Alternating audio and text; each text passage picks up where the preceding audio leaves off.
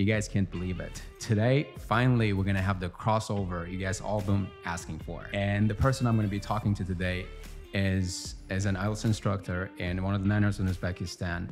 And I'm having this distinct pleasure of talking to him today. And I'm super pumped about this podcast. My name is Diyorbek. I'm an IELTS instructor by profession. So I've been teaching IELTS for the better part of like 10 years at most. Like I guess almost 10 years. Wow. No, a decade. But if any guy from Bukhara went to Tashkent, spoke Uzbek, you could tell he's from Bukhara for sure. For sure. For Definitely, sure. yes. We have that thick Tajik accent Yes. that doesn't go in away. 2017, I used to teach in Chilanzar, and some of the students used to ask if I was from Bukhara. Because me being from Navai probably affected my accent, but over time, I tried to make sure that I'm sticking to traditional standard modern Uzbek. And I thought if I get a really high SAT score, I'll be able to get into Harvard. My goal was to go into Harvard, probably because I watched too many movies and stuff like that. But you know, if I'm going to the United States, I should go to top university was my thinking. And plus, we don't want this video to get taken down by YouTube, right? Yes.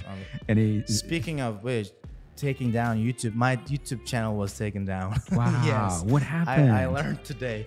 It's not the most, the best news to listen to. Is that the channel with all the your reading tutorials, yes, explanation, walkthroughs? My God. Yes. That was so helpful. I see our students watching those videos and getting a lot of help from your channel. I used to think that IELTS is a big deal, learning English is a big deal, or being English teacher is a big deal until I started having this podcast and start talking to all these people who come from different walks of life. My experience, for example, when I watch Uzbek podcasts, like there's one or two that I watch. I watch podcasts called Kurultoy. So they talk about history. And I'm never listening to it in one go unless it's very interesting. I actually opened up about this to one of my staff teachers here. And it was sometime 10, 11, and we were having one of those therapy sessions, right? Heart-to-heart conversations. And she sat there and she was listening to me, and she had that look on her face like, is everything okay with this guy? All right, this guy's working too much. I'm not marrying someone just because they happen to think that I all tick the boxes, and I think the other person tick all the boxes. Well, that's very difficult to happen. Obviously, someone to have, that's cool. And marriage is more than that, I believe. Say this podcast is right now being watched, most probably by your future you. Yes. I'm guessing you're gonna come back and watch this podcast when it's out. So, what's one message you have to that guy, to your future self?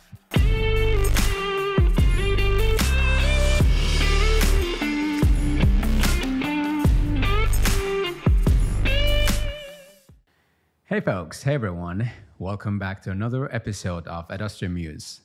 I'm your host, Mukhammadali here. You guys can't believe it. Today, finally, we're gonna have the crossover you guys all been asking for. And the person I'm gonna be talking to today is an IELTS instructor in one of the Niners in Uzbekistan. And I'm having this distinct pleasure of talking to him today. And I'm super pumped about this podcast. So if you guys are excited, keep watching. And the guest I'll be talking to today is none other than Mr. Diyorbek Hayitmurodov. Mr. Diyorbek, thanks for coming on the podcast. Thank you for inviting me. Yeah. Are we finally doing it? Yes, this podcast has been a long time coming, Yeah. I mean, I don't know, things happen in work is probably the main factor that delayed this, but finally happened. Yeah, I mean, I totally get it. I totally get it. If people ask me to come on the show, I usually tell them that I'm busy and that I have to plan like months in advance. So I see where you're coming from. Yeah, I'm not that busy, but generally I was waiting for my holiday to come, and then August came, and then I decided to come because I was coming to Norway anyways. So I decided to visit and see you guys as well. Right. And you. And what brings you back to Navai? I am not really a wedding goer, but this time a very close member of my family, I would say extended family, was having their wedding, and I decided to come and see my family and my relatives. So that's why I came to Norway. And then I've been to Bukhara before, but it was a very fleeting visit, short visit. So this time I wanted to see Ark. Is it called Ark? So I wanted to see it at night, and people were talking how beautiful it is at night. It was indeed beautiful. Did it live up to your expectations? It did. I mean, I took a few photos, and it was. I decided once I took photos, I was like sitting there for a while, just enjoying the view, enjoying the moment. I sat there for like 5 minutes doing nothing, and it was like I was proud of the fact that almost 1,000 years ago, people from our area were able to build this, and then there was, as far as I know, it was an Islamic school. So yeah, I looked up some facts on the internet. Because every time you go to Samarkand, Bukhara, and you'll be like, oh, these are the kinds of buildings that our, ancestors were able to build, and it was great. Right.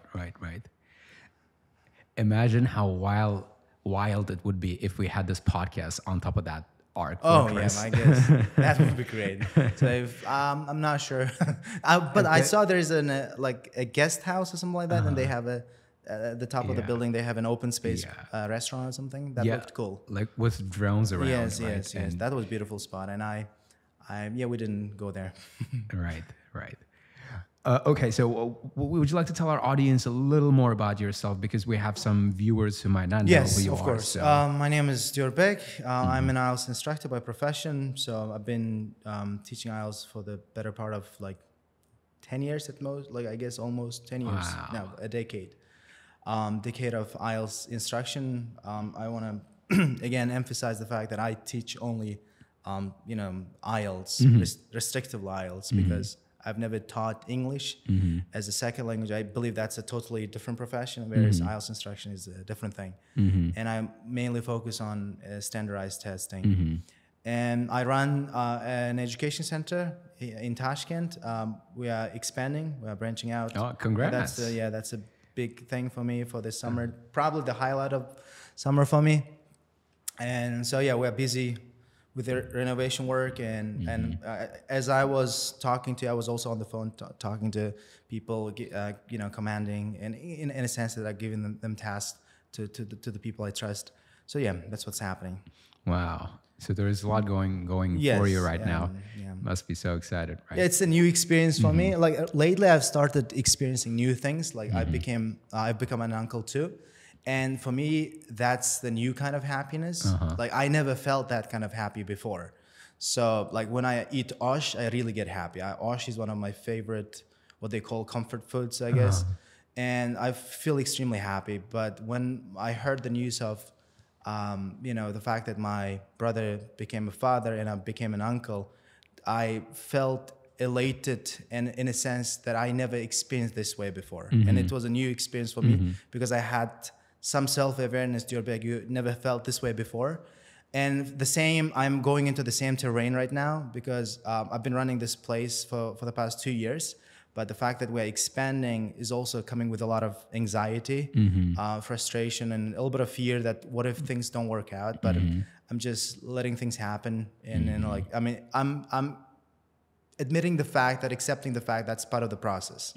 So, and these are all normal, natural feelings that anyone is going to have. And I guess that recognition is putting my mind at ease. Yes. Right. So, but it's a new experience. Hopefully it will work out just fine. We'll get to that part in a bit. I would like to talk a lot more about your experience as the boss, the CEO of the school you run, and what it's like, and being in charge. But before we get to that part, I was hoping if we could, take a step back and talk a little about your past. So you originally come from Navai, right? Yes. So what was it like growing up in Navai? So I actually am now originally from the Navai city. Nor is anyone, I believe. In a sense, Navai is a very small town, and people come from different parts of Uzbekistan. Mostly people from Bukhara, some parts of Bukhara, some parts of Samarkand, and they come to live in the city. The same thing happened to our family. I'm originally from a place called Khatarche. It was once part of Samarkand, but it's now part of Navai. We are originally from there. And we moved to Navai at the age of 5. We had an apartment. My father bought an apartment, but we couldn't adjust to life in city. Then we went back to my hometown, and which is Khatarche. I'm not even from Khatarche. I'm from the village. And the highlight of my childhood, I believe, I always tell this same story to my students I was a shepherd boy, like in the story, you know, what's Paulo Coelho book, Alchemist, you know, shepherd, he looks for treasure. My grandfather basically told me to do the same. Every time I go tending to my sheep by myself, he used to tell me you could see Khizr. Khizr is a type of magical, I guess he's not a mystical figure basically. He only sees you if you're alone. So he has got a thumb, which is not full thumb, but if you grab it, you can make 3 wishes. And as a child, it was a very important thing for me to get him and make my 3 wishes come true. And I used to be a shepherd until the age of, I don't know, how old is grade 3, 10 or 9, and then we moved to the city. And then, yeah, I studied in Navai. But it was great to live in Navai because back then there were lots of Russians, lots of Kazakhs as well. So not that multicultural, but enough to be exposed to different people. You know, there were Tatars, there were Armenians, and then a little bit of diversity in Navai. I'm not sure if the same level of diversity exists now, but back in my childhood, I used to have friends like Karim. I think that he was Tatar. You know, back then I didn't really take an interest in that, but generally there was a little bit of diversity. Right. You said when you and your family moved to the city, you had a hard time adapting to this new environment, right? So why do you think is that because of your countryside background? Is that because of the fact that you? I think in Uzbekistan there's decent level of localism. So whatever city you happen to go to, the local population doesn't really give you a good time, I believe. Like they tell you your accent is different, the way you speak is different.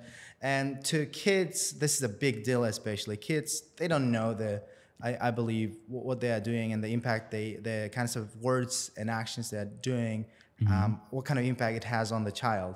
But it was, for me, a big deal because I believe, thankfully I was the strong enough to stand up for myself when this happened, but I had probably a different accent to people who live in Navai. Like you go to Tashkent, for example, and people tell you, oh, you have a different dialect, right? Oh, you go to somewhere else, the same thing happens. I believe localism is probably the main reason why, this was the reason why I found it difficult to adjust to life in Navai.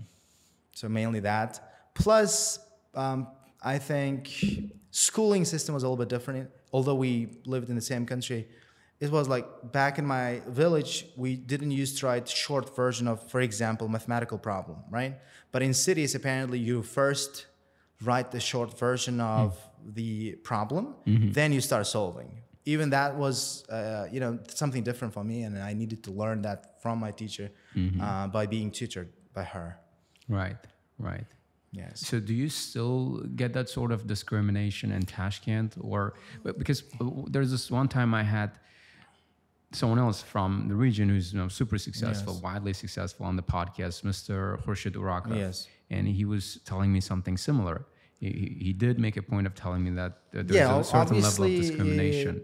That level of localism still exists, I believe, but I'm not really, what's the word? Victim of that as often as the average person is, because I believe the way I speak is not really typical of someone from Navai. I don't have a strong Navai level accent, I believe. I try to speak according to the conventions of standard Uzbek. All right, when I speak Uzbek, I think they might think they have a hard time identifying where I'm from. Maybe there are a few times you know, they can know there's a hinge. What is the word? Hinge of Navaianness in the way I speak, but generally I don't think they can know where I'm from. So because I try to stick to modern standard Uzbek, at least the way I think it should be. You know what I mean? Maybe the way I think modern Uzbek should or is different to how I actually speak, probably. Or sometimes when you use some local slangs. Yes. that might give away your identity. Yes, that definitely probably happens. But when I go to Tashkent, no criticism of any kind. I just don't adapt and then start speaking like them. I don't use the Tashkent dialect because if I'm from Navai and I don't speak with Navai dialect, or I don't speak with Tashkent dialect, I try to speak the way Uzbek should be. You know what I mean? So some people might think that I'm overly nationalist, chauvinistic in some ways, because I make a lot of posts of that kind on my channel, because I believe if you like live in Uzbekistan, you don't have to speak it every day, but you need to know Uzbek, at least to show some respect towards the locals. Yeah, that's what I used to. And then that always brings about a certain level of heated discussion. Right. But if any guy from Bukhara went to Tashkent, spoke Uzbek, you could tell he's from Bukhara for sure. For sure. For Definitely, sure. yes. 'Cause we have that thick Tajik accent that doesn't go away. In 2017, I used to teach in Chilanzar, and some of the students used to ask if I was from Navai, Bukhara. Because me being from Navai probably affected my accent, but over time, I tried to make sure that I'm sticking to traditional, standard, modern Uzbek. Right. And at what age did you move to Tashkent? Did it happen when you went there for your studies? Yes, when I finished Lyceum. It was in 2016. I was 18. Right. I was 18, and yeah, I started living there. First in an apartment with my brothers. My brother was a student of Oriental studies, I guess. And then I moved to the dormitory, and dormitory life is, I believe, something that every student should experience. I extremely, thoroughly enjoyed my time in the dormitory. I made lots of friends from different parts of Uzbekistan, and it was very nice experience. So yeah.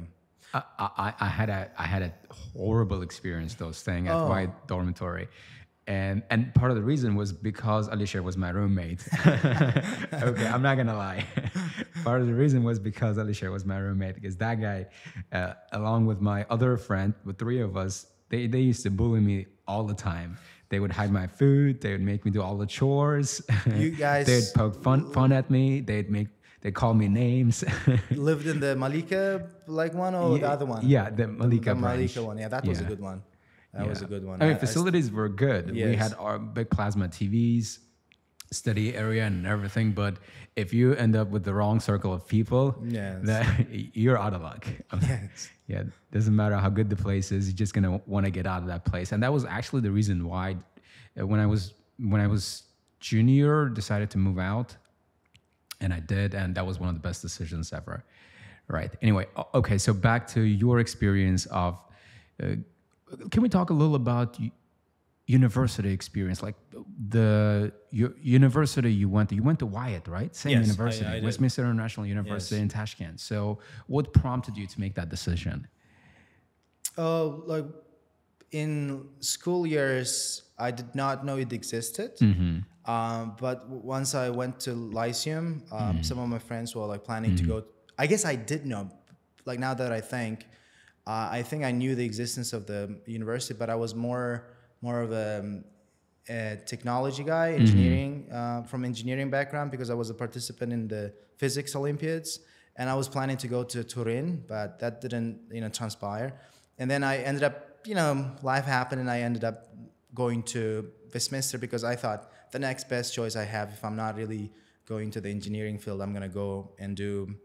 I wasn't decided on I wasn't really deciding on the kind of major I would pursue. I was mainly thinking that I will first take the first year and then pursue my interests and then see what that experience brings. Then, however, that didn't happen, because once I was in university, I thought there's no point in getting a university degree, and I decided to drop out from university. Wow. Yes. You dropped out. Yeah, I dropped out. For me, it was the first major decision I made by myself, because my parents were like, "Okay, it's your life. You're gonna face the consequences yourself, but make sure that you will be able to fend for yourself. You are making the decision yourself, so you will be, providing for yourself because you made this decision yourself." Because my parents, coming from a traditional background, they think that university degree is important. But back then I thought, no, there's no point in getting a university degree, so I'm going to drop out. Maybe I will go to United States, which did eventually happen to pursue my education. Was your university experience one of the reasons why you decided to drop out? No, it wasn't like I think it's like, you know, it's all about expectations, I believe. If you have like really high expectations from anybody or anything, that's going to result in disappointment. So you think that the latest release or the movie that's everyone's talking about is like going to be great, but once the movie comes out and it's a shitty movie, and then it's going to result in disappointment. The same thing happened, I guess, in my case as well. I was expecting the university to be academically rigorous, but that wasn't quite the experience for me. And I wasn't like the nerdy type as well. I was like, I think overall the school is one of the best in Uzbekistan, I believe. But I guess I had overly high expectations, and that probably led me to decide, you know, I think I need to drop out. I totally understand if your major was business, but you studied there. Only the like first entry level education, nothing specific, general education. You should have probably waited until you moved up levels. So you should have probably waited until you became sophomore, because the first year is they treat all newcomers nice, show them a good time. They have what's called the induction week, social life, events and everything. And the second year is where it all starts. You start getting lectures, seminars, deadlines, assignments. The problem was I was going to major in computer science, but they didn't have computer science. They had like business mixed with computer science or something like that. And I didn't think that was the right major for me. And I decided to drop out and focus on things. I didn't know I'm not one of those people who makes plans ahead of time. What I mean is, I don't believe that you can make plans for the next 5 years, and then and maybe if you believe in that, if anyone believes in that, it's okay. But I believe life happens to you, and then life is a happenstance, and you simply react to it in the way you do because something is going on in your head, all these chemical reactions, and make you feel a certain way. And I guess at the time, I made that decision with with a certain level of experience and the certain level of chemical reaction going on in my head, and I decided to make that decision. But I never, to this day, never regret the decision. I totally see where you're coming from when you say life happens to you, because looking back, I also realized a lot of the things that happened in my life, they didn't happen because I made certain decisions, not necessarily because I made some decisions that nudged me in certain direction, but rather because of random coincidences. Like the fact that I got into university was pure luck. So the year when I got into university, I really wanted to get a scholarship, and there were only 20 scholarships for students from regions, right? And I had IELTS 7.5, but my math was a little sketchy. So my teacher wasn't confident I was going to get in. My parents weren't confident I was going to get in, but for some reason I had some confidence. I went there, said the test with my friends, and there was like 20 of us, all brilliant guys. They're great in math, great in English, IELTS 8 and 2-3 years of experience, background in math. And for some reason that year, the Wyatt math exam was tough. Normally they ask you logic questions, right, for scholarship exams. But that year we got questions on trigonometry. We got questions on a little bit of calculus, and we weren't really expecting, right? And the top result that year was 60% out of 100. For math. Yeah, while all other years it was 99, 98, 100, right? Yeah. And this year it's 60. And I happened to get 45%, which I miraculously get the 20th place. 20th place. Out of 20 scholarships, I get the 20th place, right? And if that's not pure luck, if that's not just a coincidence, I don't know what is, right? And me getting, in my second attempt, 7.5, barely getting 7.5, that was a mere coincidence. Or me getting 9 in my first, that one of the first 9ers, that was a mere coincidence.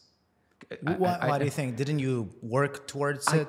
I did, but what are the odds your speaking score gets upgraded from 8 to 9? Yeah, that's very rare. to the point it never happens. Exactly. Yes. What are the odds? That's just impossible. So when I think about all these moments I had in my life, I realized that as much as I'd like to think I have control over life, I really don't. Yes. I really don't. Like I was listening to Robert Sapolsky, one of the famous behavioral scientists, and he was telling to Huberman, I guess, that you have zero. You don't have an iota of control over your life, which make things meaningless if that's true, of course. Like if you don't have any control over your life, because we like to believe that we are keeping life in check, you know. But he was saying that all of these, hormonal changes, and then I guess this happened to me recently because my weight varies quite a lot. So that's because of my habits, obviously. I don't have fixed regular sleeping patterns. I sleep very late, and that obviously has an effect on my weight variation.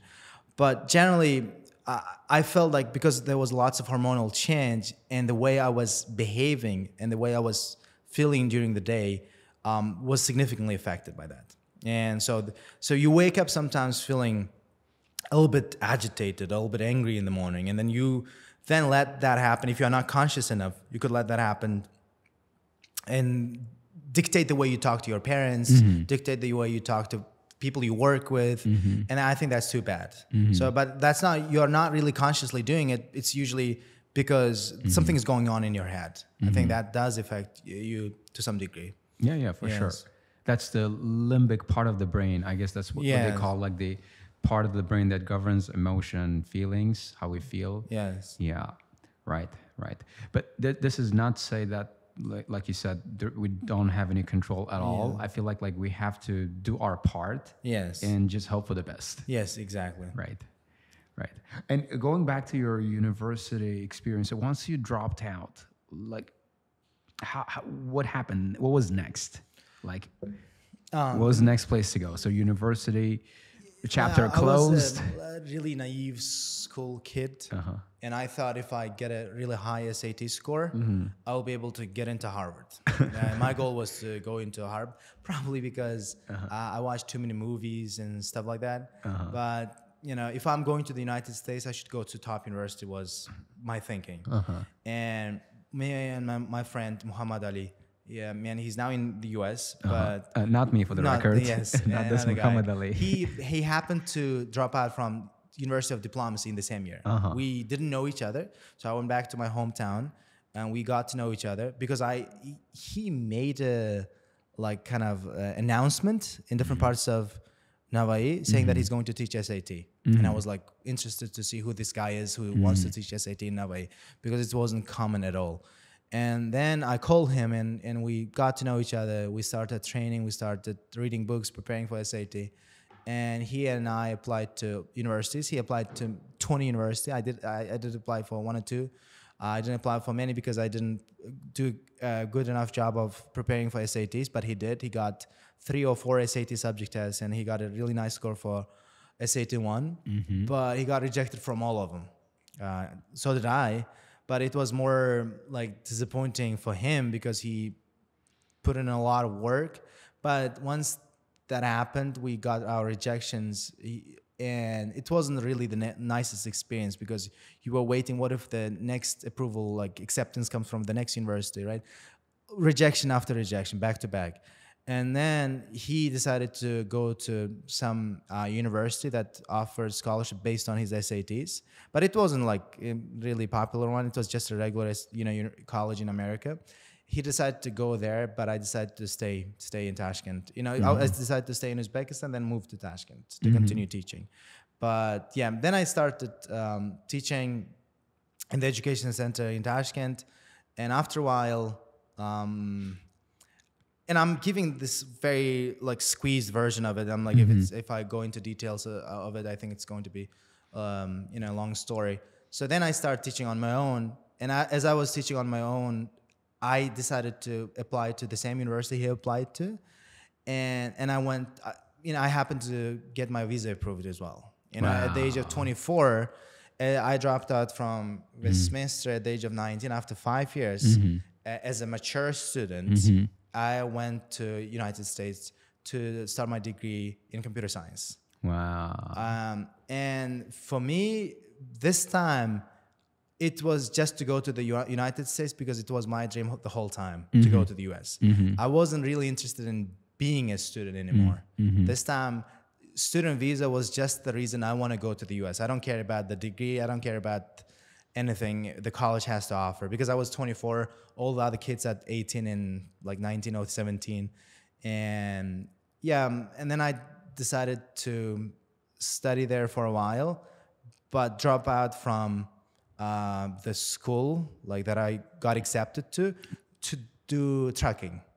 I was going to be, I decided if I want to make it work financially in the United States, what I should do, I should get as much money as possible in the shortest span of time as I can. And then what I did a bit of delivery work. It wasn't bringing a lot of money for me. And okay, well, I'm going to do trucking. But I went to truck school, did 2 lessons, didn't like the experience. And I thought maybe it is time for me to focus on what I've been doing this whole time, which is teaching. I wanted to start teaching, like doing online courses and stuff in the United States. But I wanted to have a bit of break from all that, a lot of decision making, because it was a lot of decision. It was a big decision for me to go to the United States at the age of 24, and then to not pursue education, like computer science education, but to do online teaching, right, in the United States. So I wanted to come back to Uzbekistan to have some break, but that break extended to now, and I happen to stay in Uzbekistan. Right? Is your visa still valid? No, not anymore. Because all the, I believe, visas issued to Uzbek citizens are only valid for 1 year. Right. So that means that door is now closed. Yeah, no, I can apply. I need to see what my visa status is like. I just want to apply for tourist visa just to see, because I dropped out from university and came back. That's it. I don't know what happens to people like that, because most people overstay, and that's a different experience. In my experience, I came back, and lots of people were asking, why did you come back from the United States? Isn't it the place of dreams and stuff like that? Exactly. Yes. But you have to be out of your mind just to Yes. drop that visa and come back to Uzbekistan. To a lot of people, that's a dream come true. Yes, I do believe that America, I guess some people get offended if I say America. Okay, the US is a land of opportunities, they say, and I believe it's true. It is true, but maybe not now, because the economy is not doing really well in America, and with all this political, usual nonsense that goes on in America. Because Americans are so divided to the point that everyone hates each other. But I didn't like that experience as well, because they are so polarized that you are, as an immigrant, you know that you are being hated in some parts of America, not in every corner of America. So I was like, okay, my logic was that it's better for me to face racism in America than to face localism in Tashkent. At least I'm facing racism in a much better life in my head. So I was like, okay, I am facing localism in Tashkent, from these local people. Not all local people, most local people. And I was like, why don't I face racism in America if I happen to be living in such a place? But if you really go to a liberal state in America, so people are not that, racist, I believe. But if you go to really white state, probably you're going to face, especially if you look the way I look Asian. And then I guess you're gonna get a bit of racism there, because there was after COVID-19 there was a bit of Asian hate going on, like even black people, ironically, it's funny that black people were hating on Asian people and beating the shit out of them. Honestly, that happened. I saw a lot of videos, and it's funny that happened. This racism thing, don't you think it's racism, discrimination, it's all natural, that inbuilt feature of humans? Because if you think about it, we get even discriminated by our parents. I don't think it's an inbuilt feature. I think it's more of a thing that you teach. Like there are so many videos online you see where a black kid liking like a white person, etc. There are so many videos. It's just at school we get indoctrinated. All right, you are the best. All the nationalist and chauvinist ideas taught by our respective countries. I believe humans innately don't hate anybody. We don't have an inclination to hate anybody. It's just either your parents teach you, okay, you're not supposed to, like, they're not teaching you directly. By the way they act, by the way they make decisions, by the way they talk to other people, you start seeing the pattern and you start behaving the same thing, behaving in the same way, I believe. So I don't think we, born with that feature, basically. No, what I meant, no, that's not what I was implying. What I meant to say was like the way we are brought up, like if you happen to live in a 5-person household, 2 parents and 3 children, your parents invariably treat you or your siblings better than others because of the circumstances, right? And that treatment somewhat translates into discrimination, and it gets mixed with your insecurities, your fear, and it amplifies and turns into discrimination towards other people, and takes on different forms, right? But ultimately, what I'm trying to say is the root cause of it is that treatment we get at home that eventually manifests itself in the way we treat people in our outer circle. Obviously, I believe if you get a lot of love and compassion from your family members, you're going to show a lot of love and compassion for other people too. So it's like, it just depends on the kind of background you're coming from. So I believe most of the people in the United States, and it's coming from I want to tell this with a caveat that it's coming from a very short experience of living in the United States. I didn't live, and I don't think I even lived in the United States. It's more of a stay than living, honestly. So it was like really short. And for me, based on my experience, I believe Americans are taught, I believe black people are systematically oppressed. At least I thought so. Because they live very poor lives. I felt sorry for them, and I wasn't really happy with what I saw in black culture. And I think that's all part of the system, I believe. Like that's like, they might say someone like very conservative media personalities could come out and say, oh, can you tell me this law and that law where we have specific aspects only for black people and for white people. They might say that, but it does exist, I believe, in the way the system is built. I believe there's certain level of discrimination, I believe. Right. Yeah, it's a very sensitive topic. Yes. Yeah, we're supposed to. We went off on a little tangent here. Yes. Sure. It's like, I guess you need to learn to be politically correct. So what I saw yesterday, I saw the Uzbek trainer answering very politically correctly. The journalist from Gazette was asking, what do you think of this boxer from this country? Algeria. No, the other one from Taiwan. Right, from Taiwan. And our female athlete, apparently fighting her, and then she lost. What do you think of it? And the trainer, the main coach answered in the most politically correct way possible. He said, I don't know, there's a political committee and they make the decision, and I think we all abide by that. And that was it. Okay, he didn't go into the details of what should and should not happen. I was like, okay, that guy is media trained, I said. I guess if you get your media training, I guess you can give such correct answers, and it's better for us to stay clear of that.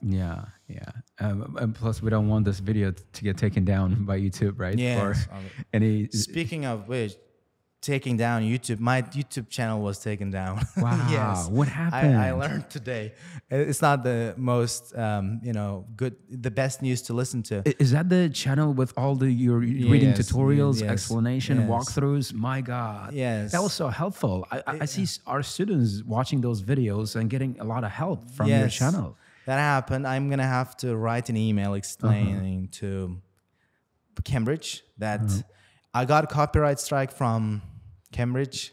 Piracy. Apparently, it's piracy. I can see how it's piracy, but my goal wasn't to spread the material with the goal of spreading it. My goal was more like a reaction video, basically. I thought, so I'm gonna see what this email does. Like, I'm gonna write an email, explain that. Okay, I'm sorry for that, and I didn't know that. Let's see what YouTube response. Did you reference the books properly in the description box? No, I didn't do that. That was the problem. Yeah. We got a lot of copyright strikes on this channel for using soundtracks and sounds that we didn't have license ownership to. So, and that was one of the reasons why our channel doesn't get monetized. It's still not monetized. We took down all those videos and soundtracks, and still channel's not monetized. So, and we learned if you properly reference the footage or the soundtrack you're using, you're in the clear. You're in the clear. Okay. Right. So I need to write an email. Like those some videos you see, like Watch Mojo, they talk about different movies and they use scenes from Hollywood movies, the Marvel, and they mention the source, like Walt Disney, or they say Paramount Pictures, they say Universal, they say Sony. So it's all referenced. It's both in the description and in the video, right? In the video. Okay. I don't know the specifics, honestly, but you just gotta have a reference list, like you would when when you do your assignments at university. You have a reference list. I guess that's how it works with YouTube too.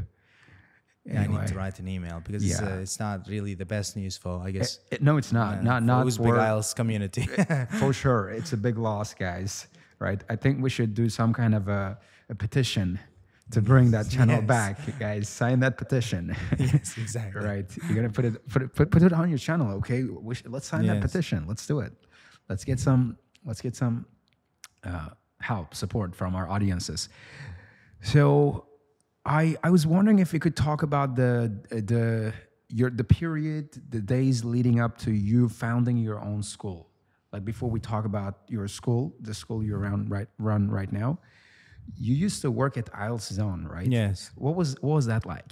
Your experience of working at IELTS Zone and working with Mr. Begzat? Yeah, back then it wasn't even called IELTS Zone. It was just 2 rooms with him working by himself. And then I was exchanging correspondence with him on Facebook. Back then I used to use Facebook. And then because I was part of the channel called IELTS, it wasn't even channel, it was a group. It was called IELTS in Uzbekistan. And the way that he used to post the latest questions.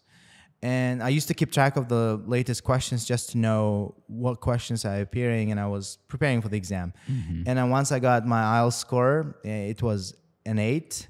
And I decided to write to him that I was a student in Westminster, and I want to work with you. And we talked, and then we clicked, and we started working together. And he had 2 rooms, and in one of the rooms he used to teach, in the other room I used to teach. And then over time there were more students coming in, and in the education center expanded, but it happened to coincide with my deciding to go back to Navai. So as they were expanding, I went back to Navai, and I told you what happened in Navai. And when I couldn't enter universities in the US, I decided to go back to Tashkent, and I joined them again.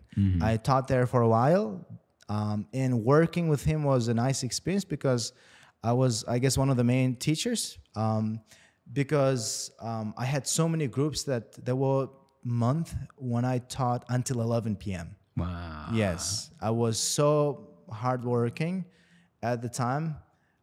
You're not hardworking anymore. Yeah, I guess I'm one of those people who never avoids work if that work is not overly physical. I don't think I avoid physical work, but if I can use my mind, I don't really agree with those people who say that mental work is harder than physical work. I think if it's overly difficult physical work, it's more challenging than mental work. Or wait until you hit the weights, right? Yes. So I was teaching until 11 p.m. I remember I had one group I taught, and I was the one who was closing all the doors and leaving at night. And then it was a nice experience, and I thought it was time for me to start working on my own. And he gave me the go-ahead, and so we left on really good terms. And then, I started teaching on my own. Then I went to the US. Right. Yes. So he was fine with you leaving, right? Yes, he was. He did offer better offer. Like he put a better offer on the table, right? Like a pay rise, pay rise, and promotion, right? Something like that. But IELTS Zone wasn't the IELTS Zone it is right now. It's they have now 5. I don't know how many branches they have, but overall it was nice working with him. The reason we started working together, the way we looked at IELTS was pretty much the same. I thought if it's the Cambridge Language Assessment making the test, you should use materials, at least talk to people who come from that background, who worked in that establishment, in that department. As far as I know, Cambridge Language Assessment is not-for-profit department of Cambridge University Press or Cambridge University. No, not Cambridge University Press, Cambridge University itself. And I was mainly using materials from Cambridge Language Assessment and Cambridge University Press, because Cambridge Language Assessment and Cambridge University Press are 2 different departments of Cambridge University. And we saw eye to eye, and we started working together. But do you think that distinction is really important? Because I think it's really trivial. The difference between Cambridge University Press and Cambridge Language Assessment? I think the kind of people who work for Cambridge Language Assessment are the people who make the test that students use in the IELTS exam. Whereas Cambridge University Press might not necessarily be the same people. Because Cambridge University Press, if you look at the books, the latest book they made was IELTS Mindset, as far as I know, 2019. I didn't really like the book. But 2012 one, Complete IELTS series, they have 3 books in the series.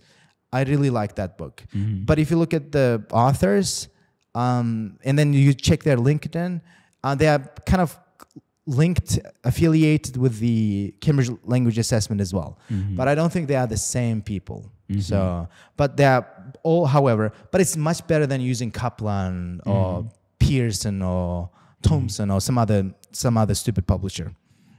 Oh, not stupid, some other third-party publisher.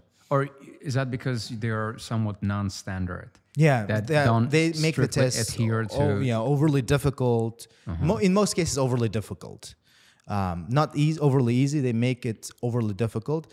It's at this point not testing. It's at this point tricking or something like that. Like for example, I remember in my lifetime years we did not have enough books, and we used a test called simulation. And in the book, what they do, they don't give the questions in order. You first get 28, then 25. Right. And that's not testing. That's like tricking and seeing if you can avoid traps, basically. So that's what the problem is with the third-party publisher books. Right. But to me, though, I've done that book myself, and I think it's actually a good form of challenge. It sort of forces the reader to try to keep track of everything and try to pay more attention, I guess. Right? We don't use this. We don't have that on the menu here. We don't teach simulation. It's like, I don't think it's the right way of looking at it. Imagine you are running 100 meters versus you are running 400 meters. If you are preparing for 100 meters, I need to push myself to my limit and run 400 meters. It's not the same experience at all. Right. Because like the 400-meter champion, I forgot his name, versus Usain Bolt, they come from different backgrounds. So if you are thinking that I need to prepare for this exam with more difficult questions, because if I'm prepared for more difficult questions, then I will be finding easier questions much easier. I think that's not... It's a flawed logic. Yeah, it's a flawed logic. Because then you probably putting your mind to thinking, maybe they're trying to trick me. When you do easy question, that's overly easy, right? But it cannot be that easy, especially with true, false not given and yes, no, not given questions. You probably start thinking this way. But if you do the Cambridge ones, they are pretty much the same, especially for audience that's watching us. Just do Cambridge 14 to 19 at this point. Don't do the old ones unless you run out of books to do practice. But 14 to 19, they are the most reliable ones, I believe. Right.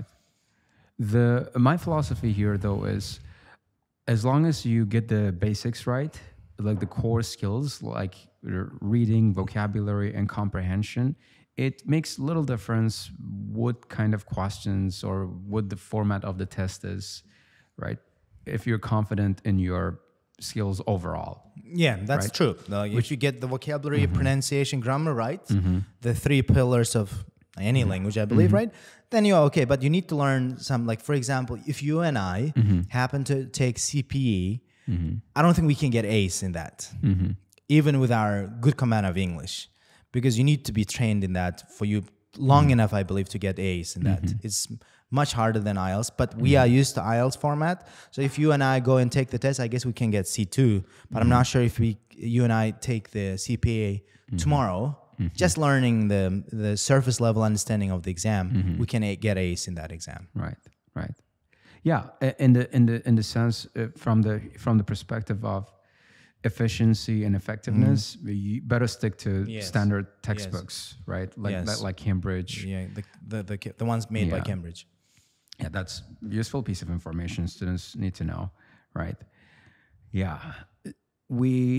I was going to ask you a lot of questions about IELTS, but I feel like there's already a lot of content on IELTS, right? So let's just keep away from that topic. Yeah. So instead, I want to, as someone who runs a school here, I would like to, not just know about, also learn from your personal experience of running a school.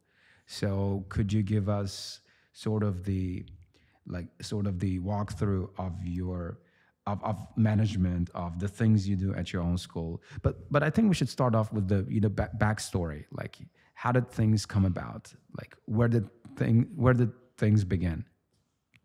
So I think in the age of social media, you cannot run your business without presence on social media, right? So business at this point equals success of business equals social media presence and how successful you are in social media. Or at least how successful you're perceived. Yeah, you're perceived. Yeah. No, I mean, if you are having a lot of views and then like it's also about how you are able to convert that. Like conversion rate is also important.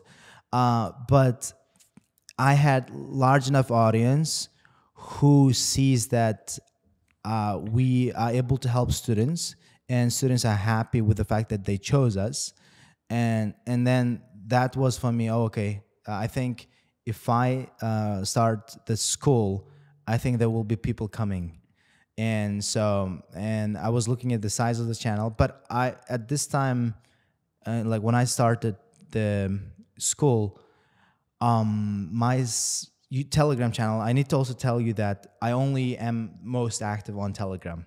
So, and then I don't have what's Instagram presence. Most education centers in Tashkent, most of the established education centers in Tashkent, they have a different way of management and different way of running and different way of, I guess, thinking, in that their goal is different. I believe if you like some of the big established ones, their goal is not really to work for the result. That's what I think. At this point, if you have that many branches, your goal is you're not really teaching at this point. You are mostly providing service. All right. And then you need to make sure that people there are just feeling good. They're taking pictures, nice facilities and everything. Whereas in my experience, like the kinds of students who come to our education center, people who want to get scholarships or people who want to continue their studies abroad for master's degree. And so I knew that. And for me at the beginning, it's not that important as long as my facilities are good enough, but they don't have to be top notch. So with not that investment, I started the school. So, and I also knew that I'm not competing with them in their ground, because we're not on the same, level playing field. That's the expression in English. So because they are more established and they're kind of people they want to appeal to are totally different to the kind of people that I want to target. My goal is I want to target people who want to get IELTS exam, and they are choosing universities that will give them scholarship based on IELTS, but there are not many of them, honestly. So maybe, and then at this point we have students who want to be IELTS instructors, which is one of the sad things that's happening, I believe, that so many people want to be IELTS instructors. Not that I'm afraid of competition and everything, but if I could, I think they could do something else, you know what I mean? So they do have interest in some other field and maybe pursue that. That's going to be more impactful. Maybe it's just our own impression because we are constantly surrounded with people who want to learn English. Yeah, because that's what I used to think. That's what I used to think. That's now that I think it's probably the kind of bias I have. Probably yes. Yeah, I'm misjudging the situation. It is. Like for example, sometimes I think girls with the name Madina and Maftuna usually beautiful. And then I also realized that there are so many girls with the name Madina and Maftuna. So you think all the Madinas and Maftunas must be beautiful, but then you think that, no, it's not really the case. It's probably, in my experience, Jasminas are, but Jasmina is not that common. I always wonder if there is a link between beauty and a name. That's someone's gonna do a study on this. Okay, if you guys wondering what to do for your dissertation, there you go. Here's your topic. So probably that, because Madinas and Maftunas are really common names.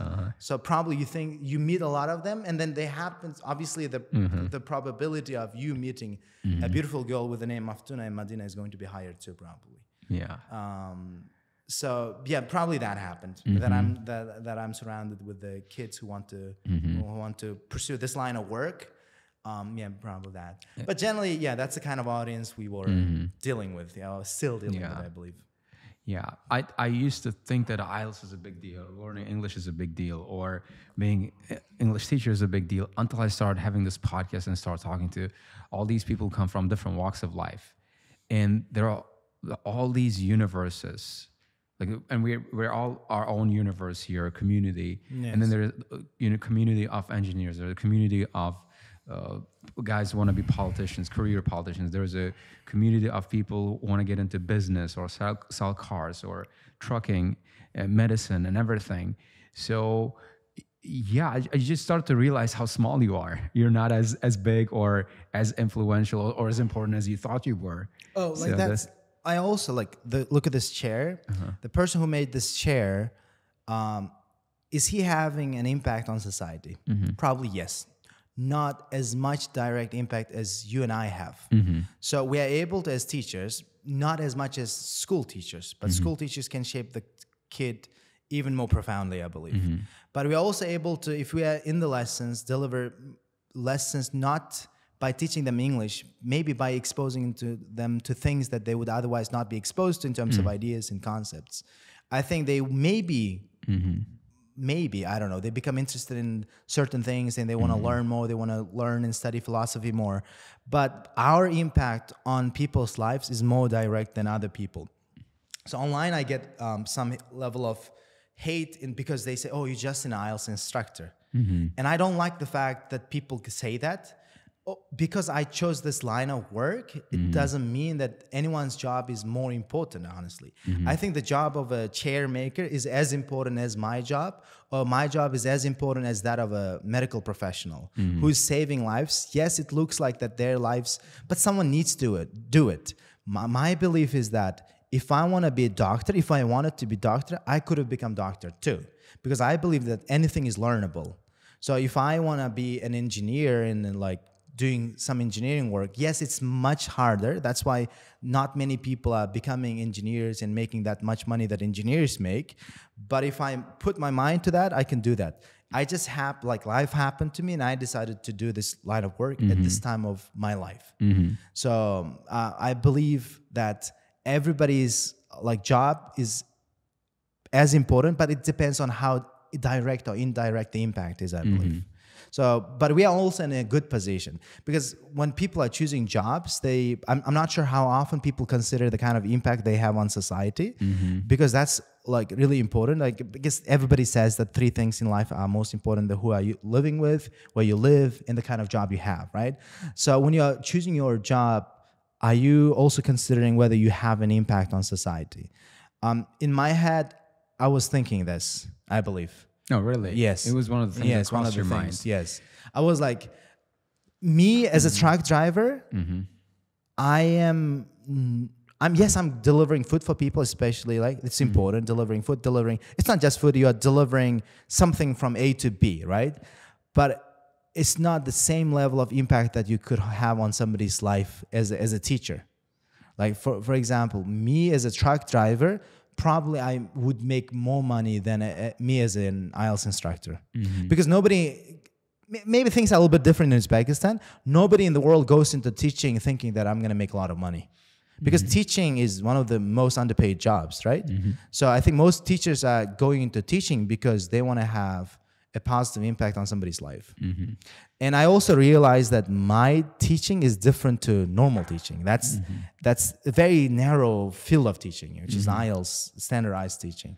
And also, if you think about it, teaching is a lot less stressful than other jobs. Yes. Because you're working with kids who are so suggestible and listen to you. Yeah. But in the real world, though, with adults, you often have conflicts.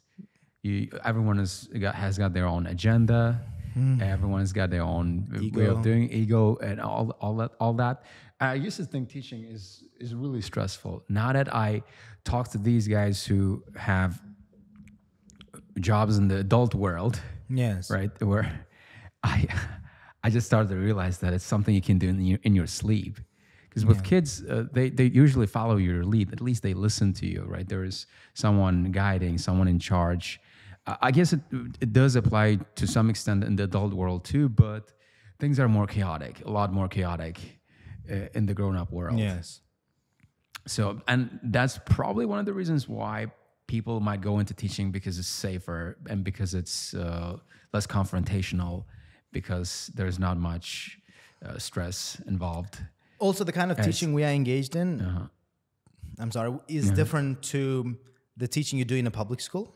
I think if you are a teacher in a public school, especially teaching elementary level or middle schoolers, I think that's a lot more stressful. I believe I have one or two friends who went into teaching in that type of school, and kids these days are wild, I believe. You know what I mean? They all got phones. I think it also depends on you, how you're able to manage the class. But if you're one of those people who cannot manage the class, I think they'll just give you a very hard time. Yeah. They'll give you a very hard time. It's really going to be stressful. Plus a lot of paperwork, plus a lot of tasks that you are supposed to do that's not part of your job description. And I think it could be a lot more stressful than the kind of teaching you and I engaged in, luckily, I guess. Yeah. For sure. All right. And I think we should circle back to your description, your account of running your own school, right? Yes. Starting out, what was your philosophy founding the school? What was your mission? What was the mission you set yourself? Or did you have any? Yeah, that's a good question. Did I have a mission? I was actually asked this question, if I have a mission in my life, by the parent of a girl that I was going to marry. And for me, that question was a very big question. Like, do I have a mission in life? I said no, and the father said, "You're not ready for that." I was like, "That's not true." I don't think like you need to have a mission to do something. Maybe to me that sounds a little bit too big, but my goal was, the way I learned English is by exposing myself to English as much as possible. Right? That's pretty much how everybody learns. Like, if I watch a lot of content in Russian for like good 6 or 7 months, I believe my Russian level goes to decent level. And I read a lot as well. And I thought, if we teach English, we do that. All right, we teach English with immersion. No, we don't go around saying that we have a cool app. We don't go around saying that we have the methods brought from England or from Australia or from Finland, or that kind of nonsense. We just say, okay, everybody learns English the same way, and we're going to tailor that kind of educational material to you as well. We're going to create that. So we do have, starting from pre-intermediate level, anime as part of the curriculum. So they start the pre-intermediate level lasts 36 lessons. So there are 36 episodes they need to watch, and there are exercises they do as part of.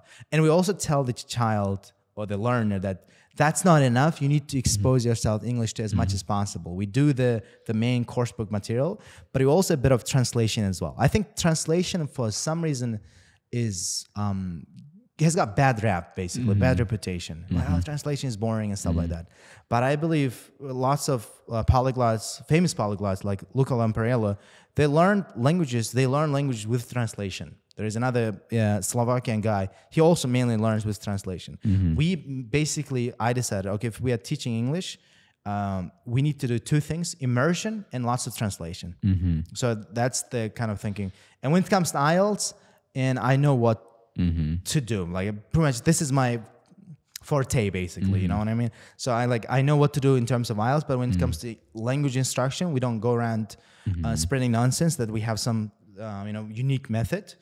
We do two things that everybody pretty much picks up the language with: immersion, and we add a bit of our own thing, which is translation. Pretty much that the whole world has done for many, many years. For some reason, it got bad reputation lately, but yeah, we are giving it a go. Yes. I mean, I'm still processing the fact that this guy teaches students English by getting them to watch anime.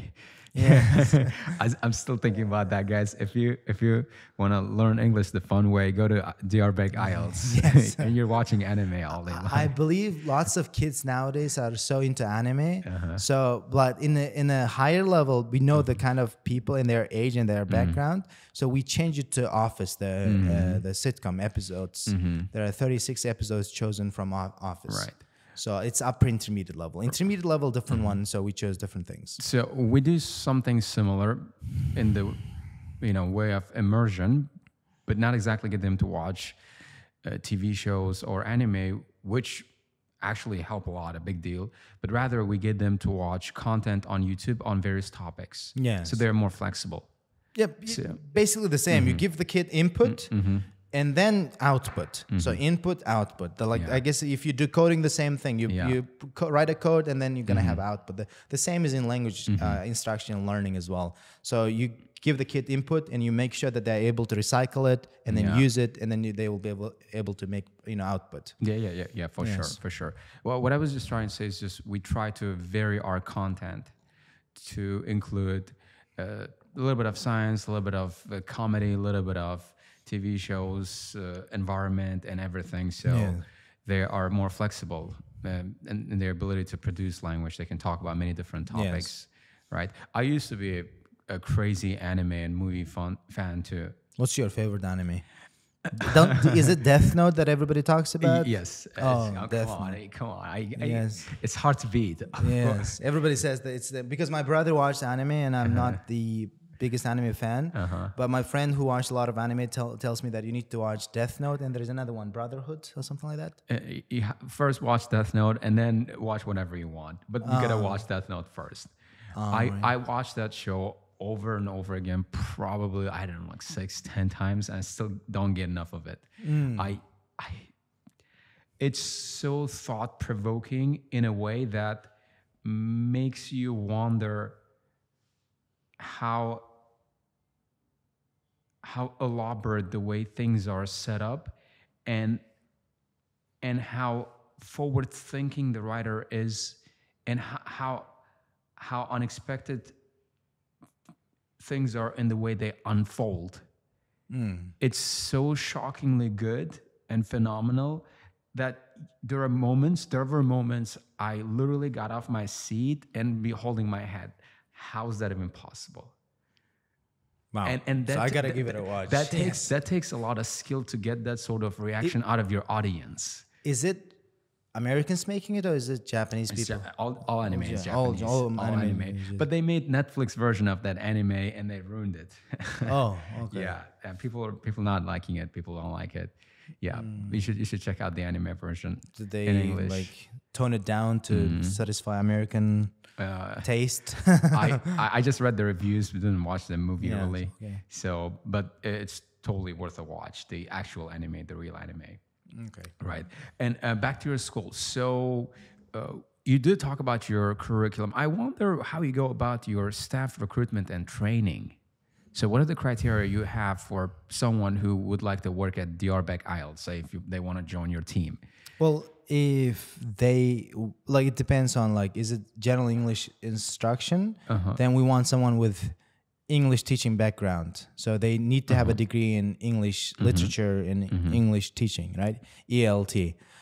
It could be someone with a CELTA degree. It could be someone with TESOL degree, so it doesn't matter. But if someone wants to teach IELTS, because I believe these are two separate things, teaching IELTS and teaching English are two separate things, and they need to definitely have at least 8.5 for them to be able to, and at least 7.5 in writing as well. Wow. So yes, standards are pretty high over there. yeah. At your school. Like here, the requirement we have for our teachers, for our recruits, is 8.5. But we wish to up the bar here, but we simply don't have the teacher big enough pool here to select, to choose from. Yeah, I wonder how things change now that the new branch is also opening, because I do know who are the people joining us, and they already have 8.5, like the ones that are teaching IELTS, but the ones that are teaching English, they need to have that kind of background. Because lately I made a post saying that CELTA degree is unnecessary if you want to teach IELTS. And that was somehow controversial. Because my thinking is that if you are teaching English, yes, you need to, maybe there are things that you do get from 1 month of CELTA training. But if you are an IELTS instructor, I don't think you really need CELTA training, I was thinking. Because IELTS teaching is different to, I believe, English teaching. So that's why when we are hiring, we separate that. We have separate categories. So that in terms of recruitment, in terms of how the decision making happens, because I'm involved in teaching myself, I'm not really part of the management. There are people who manage the place. One is my brother. One is another person who's capable of doing that. And it's not like we are that big to have so many managers at so many levels. You know, I know in some education centers they have manager over manager, like middle management, yes, junior management. It's micromanagement, which I really hate. I believe I don't think that you should be micromanaging people. I guess people have the brains to do things with their common sense. Right. So there are a few like important tasks that everyone has, and then everyone does their work, and it's completely I guess okay thing to expect from people. Like, okay, you have these tasks, these are main tasks, and I'm not asking anything out of your job description if you do these things. And I think we as a school function efficiently, I believe. Then that's why I also, like I said earlier at the podcast, me going into this new landscape terrain could be a lot more different than I expected to be, and I guess I'm okay with that, and I'm expecting that things will be slightly different that now that we've expanded. Right. And what are some qualities you look for in a good teacher? What are some qualities that I look for in a good teacher? What would you expect them to have? What kind of attributes you would expect them to have? First of all, they need to know what they are doing. They obviously be competent. Be competent, number one thing. If you're not competent, then it's not going to work out. Another thing is you need to really care about the future of these people. All right. So if you are doing this job as a way to make money only, right? Like, is it not make a lot of money in that sense, just to bring food to the table? That's it. But you don't really care about the future of a kid. You're not really caring about that. It's not good. You need to really be, like talking about that kind of thing. Impact, meaning thing. All right, what I'm doing is meaningful. They need to know that.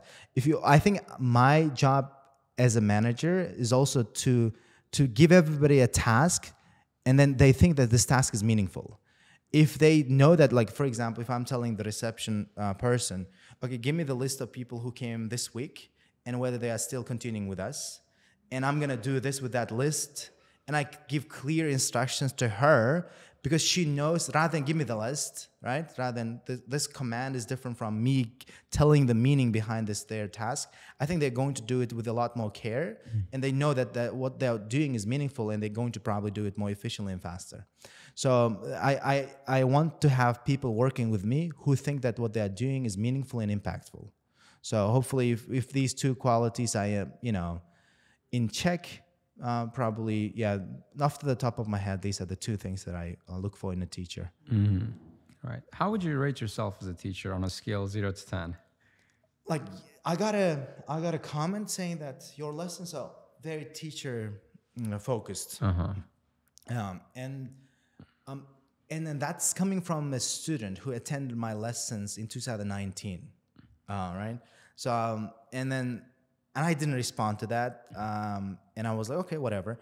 But I would say probably I'm a good 8. I'm a good 8 probably now that I've upped my teaching in the classroom, the way I improvise, the way I talk to students, the way I care about everyone. I just don't want to deal with the people who are raising hands only. You know, I know that there's a shy kid.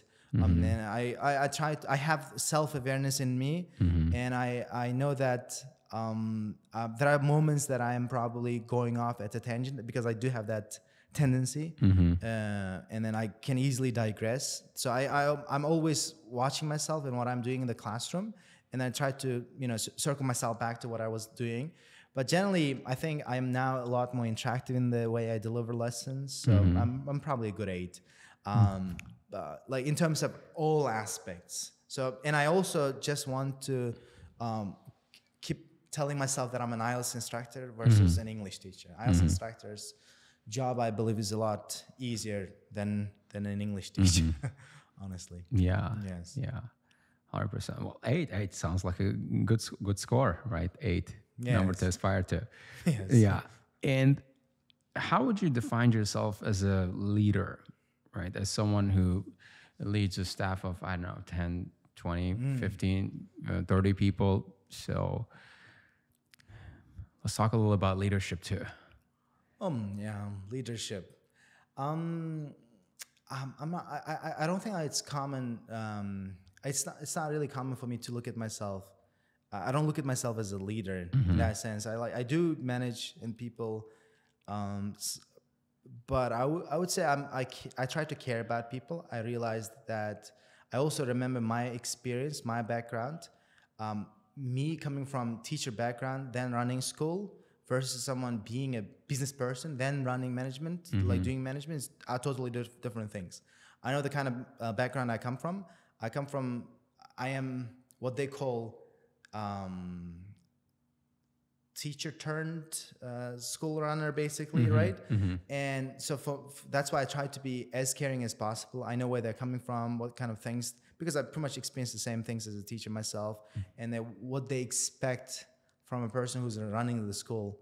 So I try to, like, if I'm giving somebody a task, I know that I need to set a model, basically. Be like, okay, if I am telling my teacher, one of my teachers, don't come late, and I should not come late as well, right? Like if I'm telling them not to cancel a lesson, I should not cancel a lesson and put somebody as a replacement.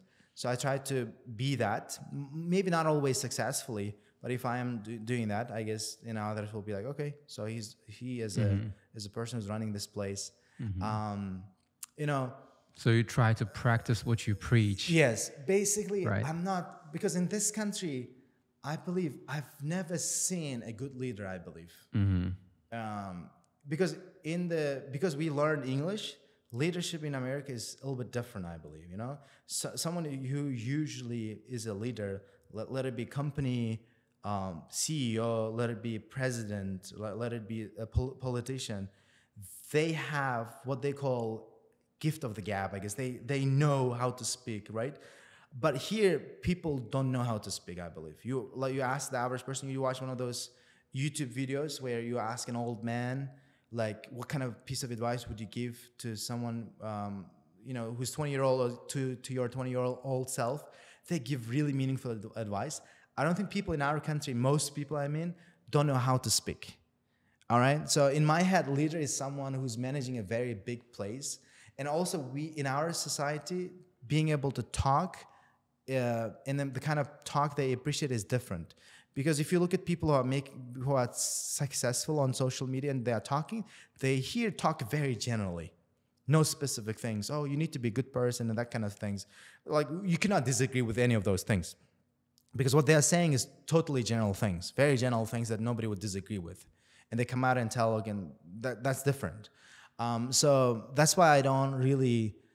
I know there are people like Simon Sinek and talking about leadership and stuff, because for me, I know people go into management degree, they do management courses to be able to manage those big things, right? Like big companies, like, for example, imagine managing Korzinka.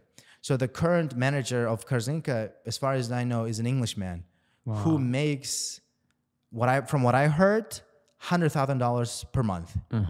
All right. So you are managing a big supermarket chain in one of the biggest countries in Central Asia, the biggest country, not one of the biggest countries in Central Asia. And you need to have a lot of experience. I think that's leadership. That's a lot of decision making. But in my experience, like the kind of decisions they make don't compare to the kinds of decisions they make. Like, right? Like, for example, they do totally different things, and the scale of decision making is nowhere comparable to theirs. So I know that. So yeah, but in my experience with the small size we have, I try to be as caring as possible and set an example. These are two things. Right. Wow. So we were talking about leaders, right? Do you have any leader you look up to that you admire? Do I have a leader that I look up that to? you would model yourself after, you'd model your kids after? No, I don't think so. Because I believe it's always you and your experience, I believe. It's totally different. There's no point. Maybe some people say that. I know there are people online who I want to try out Da Vinci's daily life, right? And there's Benjamin Franklin's, I saw, because Benjamin Franklin wrote a very famous autobiography. And so the logic is that, so these people led very successful lives. And what if I copy their lives and then try to replicate them, basically? And can I replicate their results too? I don't think it really works out. So in my experience, it's always my experience, and I need to try to do things the way I want to do. I know that most of the things that I think are my own are not really my thinking, because it's society and my parents, all of that, all of these factors, all of these parties put their thinking into my head. But I try to detach from that and try to really understand what is it that I want. And I try to be as me as possible, maybe not always successfully, but I think when it comes to parenting, when it comes to any aspect that you're focusing on, I think I try to just see what I do. If I do things certain way, maybe they will work out just fine. I'm not one of those people, for example, who has a certain person as their role model. I think there's no one literally you can respect as being flawless. They all have their imperfections, but the way they're perceived might be flawless, but nobody is essentially flawless. So I just try to have my own experience and then try to formulate my own thinking, my lifestyle in the way I want to design my own lifestyle. Funnily enough, apparently there are people who design life for you, or they are called life coaches, and they make a lot of money. All right, so they make as much as $700,000. They make a lot of money. So I don't think I need a life coach who you talk to make decisions. There's no literally person that I would look up to and then say that person is my role model. Because as a kid, you might have a role model, right? So that's the person I admire. I wish I was like my teacher. You will be like, because there's always one teacher who impresses you. You're like, I wish I was like him. I wish I was as smart, as knowledgeable. But as you grow up, you realize it's like there is a funny poem, where the kid sees their teacher shopping, right? Grocery shopping. So it's not a very, it's a funny thing, right? We see our teacher and then get excited. And that the teacher that you admire in school is just a normal person, you realize as you get older. So I think there's literally no one that I look up to and admire. So much so that I want to design my life using their basically imprint. So there's no such thing as. There's actually a quote that really puts that what you just said in one clear frame for people to understand. And the quote goes, "Don't follow someone's path, make your own trail." Oh, okay. Right. And but the reason why not everyone might like this idea is because making your own trail sounds very risky. Yes. Sounds very risky. What if you go wrong, right? Right. And there's a Frank Sinatra song. At least I did it my own way. Like there is a song. Oh, yeah. I believe most of the time, as a teenager, for example, you think the kind of problems you're experiencing are unique to me. But when in fact everybody has gone through the same, teenager problems, basically.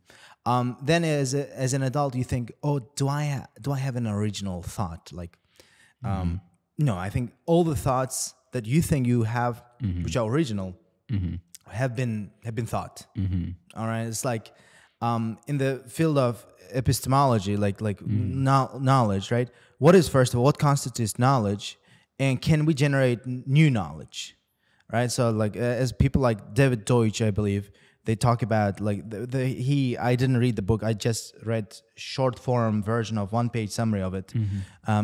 If I think that if there is a book that goes viral, and I simply check the 1-page summary of the book from short form. There's a website called Short Form, and I'm not subscribed to it because it's quite expensive. I'm not reading a lot of books, so I was like, okay, but if there is a book that everyone is hyped up, and I'll definitely check that. And he's written a book called The Beginning of Infinity. All right. In the book, he mainly talks about creating new knowledge, how everyone can create new knowledge. All right. But in my head, like it's never that. It's always, you might think you are creating new knowledge, but it's always built up on the collective experience of the humankind that has lived so far. And I think he definitely talks about it and acknowledged and realized that. Right. He recognized that, obviously, in his book. But for me to be able to do that, I think I need to engage in a different kind of field. Like, for example, I think, can I engage in that and then generate new knowledge? For example, it's very specific, domain specific, I believe. For example, if you're a physicist, can you generate new knowledge in the field of physics, for example? But when it comes to general life, like for example, like in terms of what life coaches do, I don't think that could be considered new knowledge. What I think is new knowledge is like that can be generated in those kinds of fields like chemistry and etc. Like that's why they generate something new. It's so impactful that they get recognized by different organizations like Nobel and those kinds of rewards, I believe. Here's my take on new knowledge and where thoughts originate. I was actually talking about my theory. I have a theory about where thoughts come from, where thoughts originate. But people, if I share this right now, people might think I'm crazy, but I'm going to do it anyway. So I think knowledge, thoughts are in the air, and that we are like receptors. What I feel like, based on all the reading and the learning, my own personal research I've done on the internet, which is not scientific. Yes. Thoughts are born in a different dimension. That is not 3-dimensional. It's like 4th, 5th dimensional. And they're traveling in air, just as electricity or just as particles travel in air. And they enter this world through us. And then, so that thought, some people call it inspiration, right? Only enters through you if you are ready for it or open. Like if you think about open-minded people tend to have more original thoughts and ideas and more innovative than close-minded people. Yes. So what I think is, if you're open-minded enough and that you're paying attention, right, that thought comes through you and you become the vessel from that dimension. Then you generate new knowledge. Right. And if you reject that thought or that information that's supposed to come into this world, right, and there's time for it and there's place for it, and you reject it, it's going to go into someone else. And I actually have personal experience illustrating it. What's the It's experience? so mind-blowing. So, my last attempt, I got 9 overall, my third 9. I was actually going after quadruple nines. I want to get perfect nine, Yes. right? And I was on the test, and I felt that day I was gonna get it. You know it. Yes. You know the feeling, right? Yes. So everything's going perfect, right? Listening, all correct. Reading, all correct. And not, I don't even need checking. Like you're confident in your results, right? And then you do something wrong, and I did. I think I did something that I wasn't supposed to do, somewhat dishonest, and it sort of messed up with my energy. And that moment, things start going south. And I feel like that moment, sort of the channel closed. That thing that 9 was overall, that was supposed to enter this world through my vessel. that door was shut. Were you not open to that experience? What happened? No, so you see, the humans, we have different frequencies, vibrations. Yes. Like we call it the vibes, all right? Yes. And I was vibrating at the frequency that allowed that thought or that invention or that new thing to come into this world through me. I had that vibration, but because I did something this genuine, this somewhat dishonest, my vibrations changed, the frequency, and that portal was closed. You understand? Yes. And that's not the crazy. The crazy part is, so the test is over. I was satisfied. I knew I was gonna get a 9, but not quadruple 9, right? Not the perfect 9, right? And then my results come out on Tuesday, and I see, so overall 9, but writing 8, right? Not quadruple 9. Week after that event, literally, a guy from Navai gets 9 in writing. I don't think that's a coincidence. I don't think that's a coincidence. So you closed the portal. Yes. And opened it for him, probably. No, I mean, I don't know how this portal thing works. Yes. But I've had so many instances in the past where I feel like this theory is not just a theory. Right? Yeah, I think it's a popular theory. It's like the vibration thing you're talking about, how the universe responds, and then yes, yeah. I have 1 or 2 friends who believes in that, in the same theory. Yeah. Do I think the same? I don't know. I don't think I have given enough thought to that. Yeah. So what I'm trying to say here is, if you're open-minded enough and that you're just play your part, be where you're supposed to be, and do the things you're supposed to be doing, your responsibilities, you naturally start getting inspiration from all these different directions, as opposed to following what other people are doing or doing what society expects you to do. You just vibrate at your own frequency. You become vessel to all those new thoughts that start entering this universe, this dimension, from that dimension through you. Yes. Right. Yeah, that's a nice way of putting it. Yeah. And there is theological explanation to it. There is scientific explanation to it. I'm not sure how much science there is, but I'd like to think that there is some truth to it. And that's why I'm doing everything I do, or every thought I have, or every habit I develop, I make sure it doesn't mess with my vibration, because I want to still have that access to that universe. I don't want to be cut off. Yes. And that's one of the reasons why I'm so open-handed with all the things I've been given, all the knowledge, the insights, the experience I learned, and shared publicly. Never worry about people turning it into a course, or someone is running to a different school and start this idea, because I feel like I'm just a vessel here, right. I stop being generous. I stop handing the things that I'm being handed to other people. I won't be receiving anymore. So that's my thinking here, right? Do you think when you do that, you are selfish? When I keep those things to me? No, because you are saying. Oh yeah, in a sense, that's actually a very selfish thing to do. But because I want to keep getting that receiving reward. Because I want to keep receiving that reward. That is very selfish if you think about it. But I think it's a win-win. Here's what I think. It's a win-win, because someone has to be that vessel anyway. So I'd say, why not me? Yes. Right. Yeah, that's a nice way of putting it. Yeah.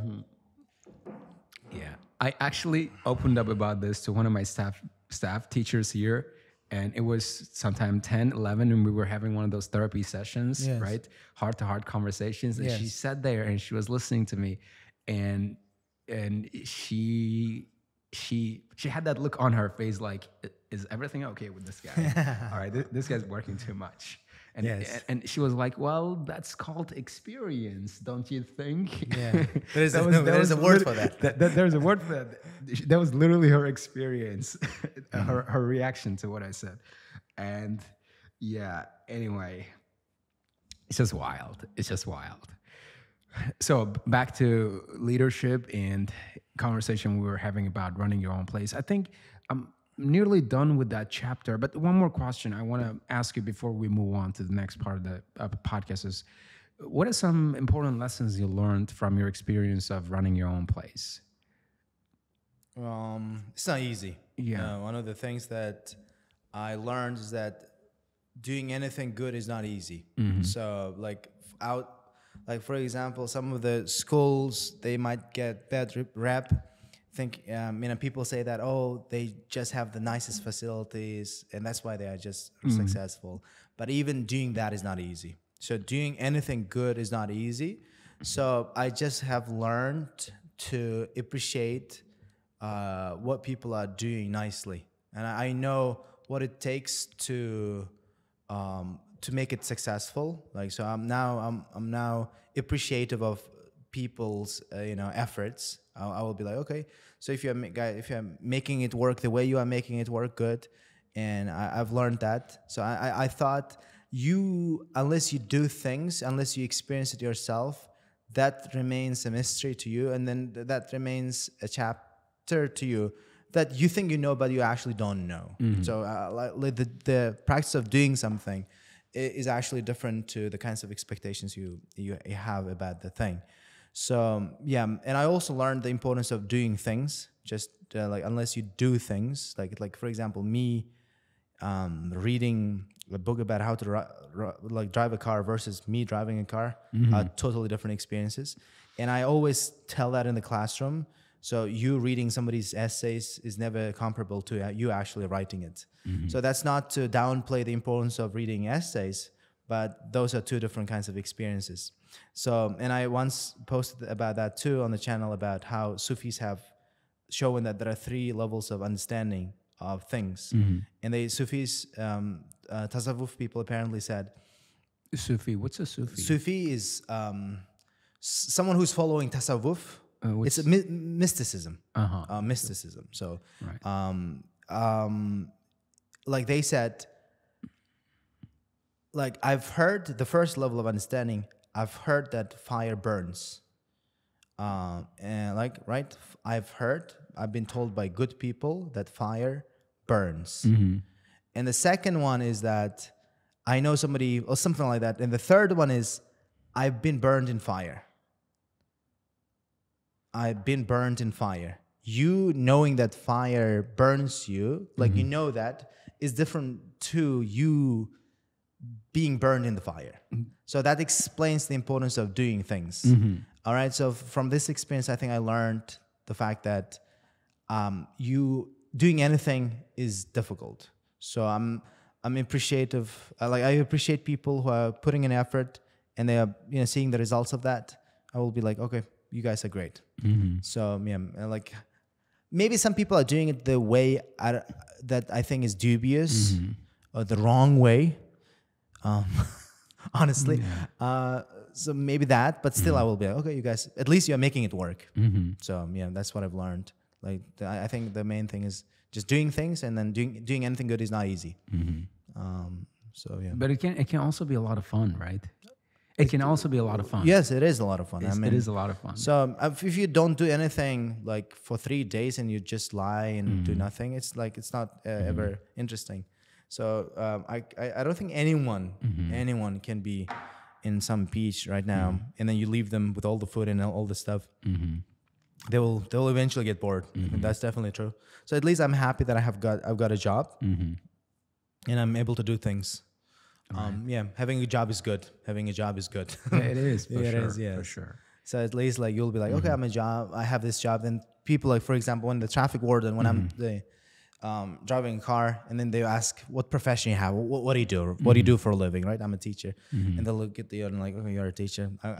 They will be basically looking with a pity look, you know, okay, you're a teacher, you're poor, you know what I mean? So usually they go easy on you because you're a teacher. But at least I think having a job is good. And I like to think that at this point that I really like this job at this point. Like the kinds of conversations, the kinds of relationships you make with people is like the really good part. Like for example, with one of my students, Muhammad Sayed, he saw what happened in Kyrgyzstan to Uzbek people with his eyes. And he told me the experience, how his family moved to Russia and all that kind of stuff. We are so close that, and this, I think the job that I have currently allows me to meet people from all backgrounds and from all walks of life. And I can make genuine relationships with them. So that has taught me a lot, like, and I'm learning people's experience and generally meeting a lot of people. Generally nice job. I learned these kinds of things. Yeah. It's like playing a video game, right? I sometimes feel that way. Coming to work, and I'm a character. I get to go on different missions, talk to different people, solve different problems. Yeah, and you're like and you get rewarded for playing this game. I mean, at the same time, yes. Yeah. Both in terms of like compensation, in terms of money, in the form of money, but also like when a student comes with a parent and says, "Okay, thank you guys, you guys," that's indeed rewarding. Definitely. Right. We did quite a lot of talking about your profession, your background, your university life, your travel experience. Yeah. And what do you say we talk a little about your hobbies as well? Okay, this is the part where I'll try to keep it short. Yes, I know I think so. Like I was saying, I don't want to but you guys put time, like what do you call timestamps? Timestamp they call, right? Timestamps. But generally, in my experience, for example, when I watch Uzbek podcasts, like there's one or two that I watch. I watch a podcast called Qurultoy. So they talk about history. And I'm never listening to it in one go unless it's very interesting. If it's too long, I'm not listening to that. Even if it's Uzbek, even if it's in Uzbek.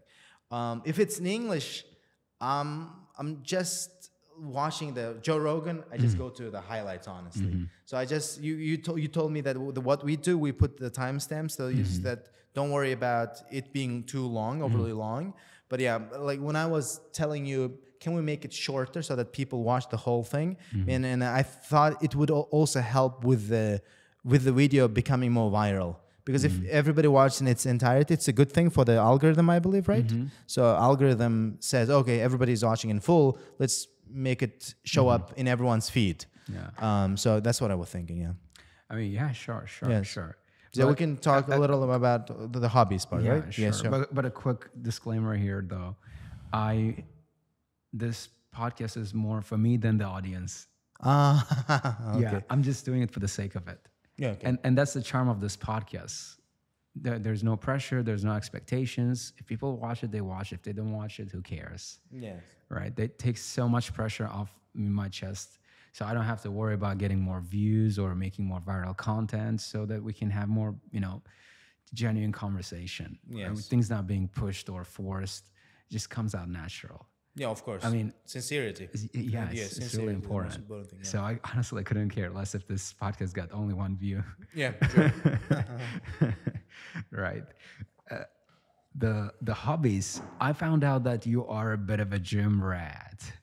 Would you like to get into that? Yes. It's not like, for example, I've been this year to the gym very on and off, like, manner. Because what happened, I've always told this to my brothers as well. My brother is like from a calisthenics background. He's been doing calisthenics for like 3 or 4 years at this point. I respect calisthenics. Is way harder than lifting. He's now mixing it with lifting as well. He's in much better shape than I am right now. But I tell my younger brother that if there's one habit that I think I should have formed much earlier, and that's lifting in the gym. So because how it elevates your mood and all the benefits, all the health benefits. But I think when you go to the gym, it's like you feel much better than you lying in your bed and then starting your day. But if you go to the gym and you start your day with a gym session, and then you feel much more productive. At the same time, you feel better, actually feel better. It's not just the words, you actually feel better. And from that point of view, I think the benefits you get in terms of looking better, your muscles are bigger and that, all of that is good. But I think I started feeling better after going to the gym. But I was so into that after I started. I think I started at the age of 24, right? A little bit too late. A little bit late, I believe. Not too late. But I think if I started it much earlier, it would have been much better. And then I went to the gym nonstop for a year. I was in much better shape than I started.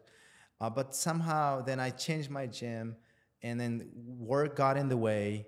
And so far, for the past year and a half, I think it's been very irregular. Yeah. So yes, but I still, and I guess my bad habits also getting in the way because I sleep too late. I go around eating junk food, and then I go dieting. At this point, I'm yo-yo dieting. All right, so what's that? Yes, it's like yo-yo I lose weight. And then I gain weight again. It's like I look at my skin, what's happening to my skin, because I'm eating that garbage food and garbage drinks. And then I need to take care of myself. And then that comes down to my discipline issue. But generally, I think gym is one of the best places. So now we are trying to, with my brother, because I go to the gym with my brother, we are trying to add a little bit of boxing too. Because from what I know, boxing is one of the most effective exercise to burn calories. So you burn a lot more calories than you running. So I want to learn to throw a punch. So that's why we are adding boxing. Like we every other day probably we do boxing too. So what exactly your fitness goal at this point? Are you trying to lose weight or build strength, put on muscle, or all at once? Yeah, I guess at this point, I watch a guy called Andy Galpin. So he's got a podcast called Perform. So I got to know him through Huberman Lab. So he talks about, yes, there is the difference between powerlifting and versus building muscle, right? So my goal is not to get overly big. I don't want to get too big that I'm uncomfortable in my own body, right? I cannot scratch my back. I don't want that to happen to me. I want to instead be able to hike. So like most of the gym people in my gym, for example, I'm sure they cannot hike any distance longer than 3 kilometers. I'm sure they get easily tired. But they all look like trucks. Yes. I think when you get really big, it only helps with mating. No, not exactly. In my opinion, I don't think ladies are attracted to big, bulky bodies. Yeah, there was a guy. What's his name? He's like right, Canadian guy. What's ladies, his name? Let us know in the comments if you're attracted to big, bulky guys. Yes. I was like, it probably helps because if someone is too big, you get the impression that they are strong too, because there's a correlation, right? They might be just put to sleep by someone much skinnier, right? But I don't see any other benefits of that, honestly, getting overly big. So my goal is to go down to like 12%-ish body percentage fat. And then but staying at that figure all year round is very difficult. That's lifestyle. But my lifestyle changes depending on how much I work. So I think, it's a very lifestyle design thing basically at this point. Like whether you are able to stay at certain figure depends on your lifestyle and the kinds of lifestyle you are. My lifestyle is not, and I also, when I go to the gym, I realize these people's lifestyle allow that and yours don't. So I don't go too hard on myself. If I'm getting a little bit of extra weight, I will be like, okay, go easy on yourself. Don't be too hard on yourself. That's okay to have extra pound.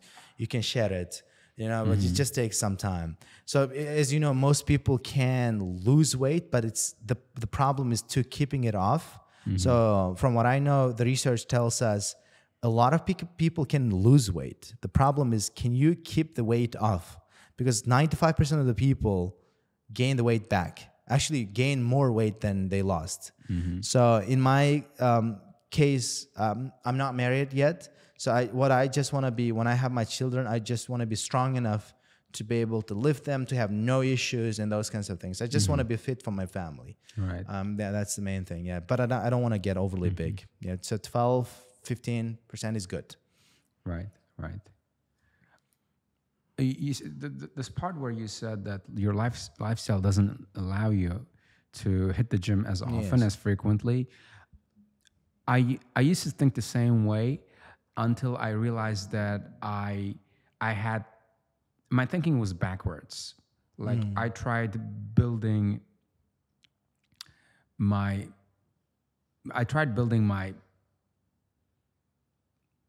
lifestyle. No, not lifestyle. I built things like hitting the gym and self-development around my lifestyle. But it wasn't working. So I re-engineered it. I did it backwards. So I put health, productivity, and self-development, personal development, and built my lifestyle around it.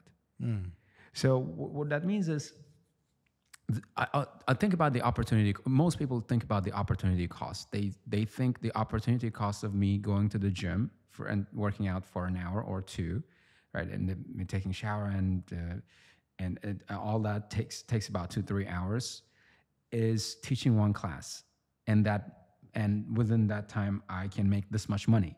Yes. Right. That's what most people are usually thinking, right? The opportunity, and that's also what I used to think. But now I say to myself, the opportunity cost of teaching a class and skipping the gym is having some kind of a heart attack when I'm 50 or 60 and losing $10,000 for heart replacement or some kind of treatment, right? Yes. That was a paradigm shift in my thinking. So ever since, whatever I do, I build around the pillars of health, around the pillars of what really matter to me in life, which are health, fulfillment, and the relationships. Yes. Right. So I'm just putting this advice out there. Just I understand. Like, so for people who. So most people, that's how they start as well. They, how do you get disciplined? They say, rather than you want to become, why don't you think about what you don't want to be? All right, that negative, I guess, image is actually a better prompter for you to take action. They say. Yeah. Yes.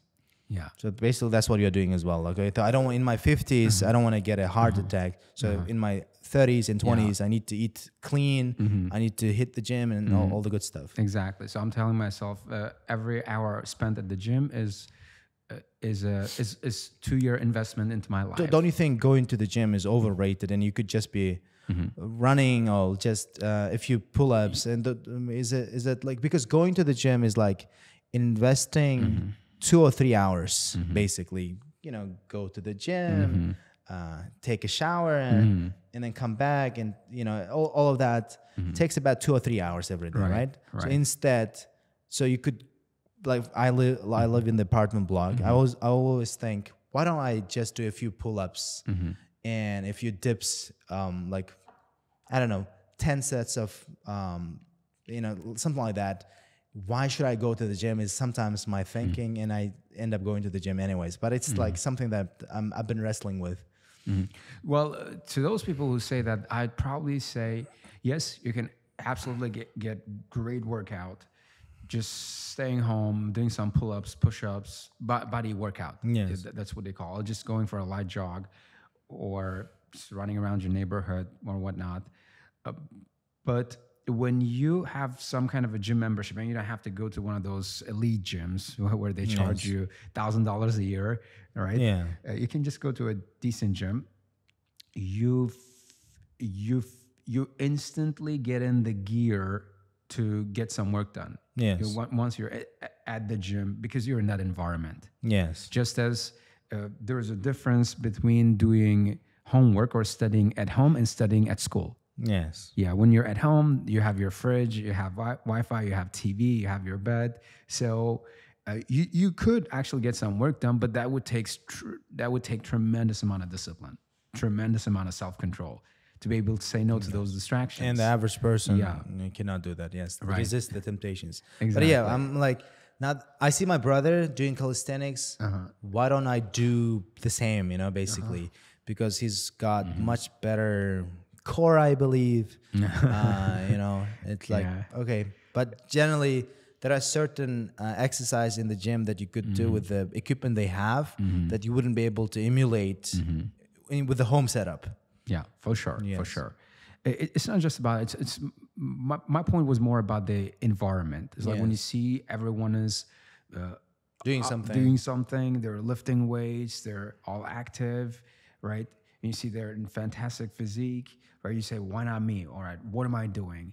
Right? You get propelled to do something. And you kind of sometimes need that push. You don't always have that push when you're at home. Yes. At home, we're usually surrounded with our parents, millennials, and they didn't really have much awareness around exercise and fitness growing up, right? But now there's so much content out there on the internet, trends and fitness. Everyone is into fitness. Yeah. So it's a different generation we're talking about. Anyway, right? What are some? How much involved are you in fitness? Would you like on a scale 0 to 10? Because I thought you were like deep into fitness, so I have some more specific questions prepared here about fitness. So I would say I always played football. I guess I'm quite athletic, so I've always played football, and I've always played football very well. People who know me that I play football very well.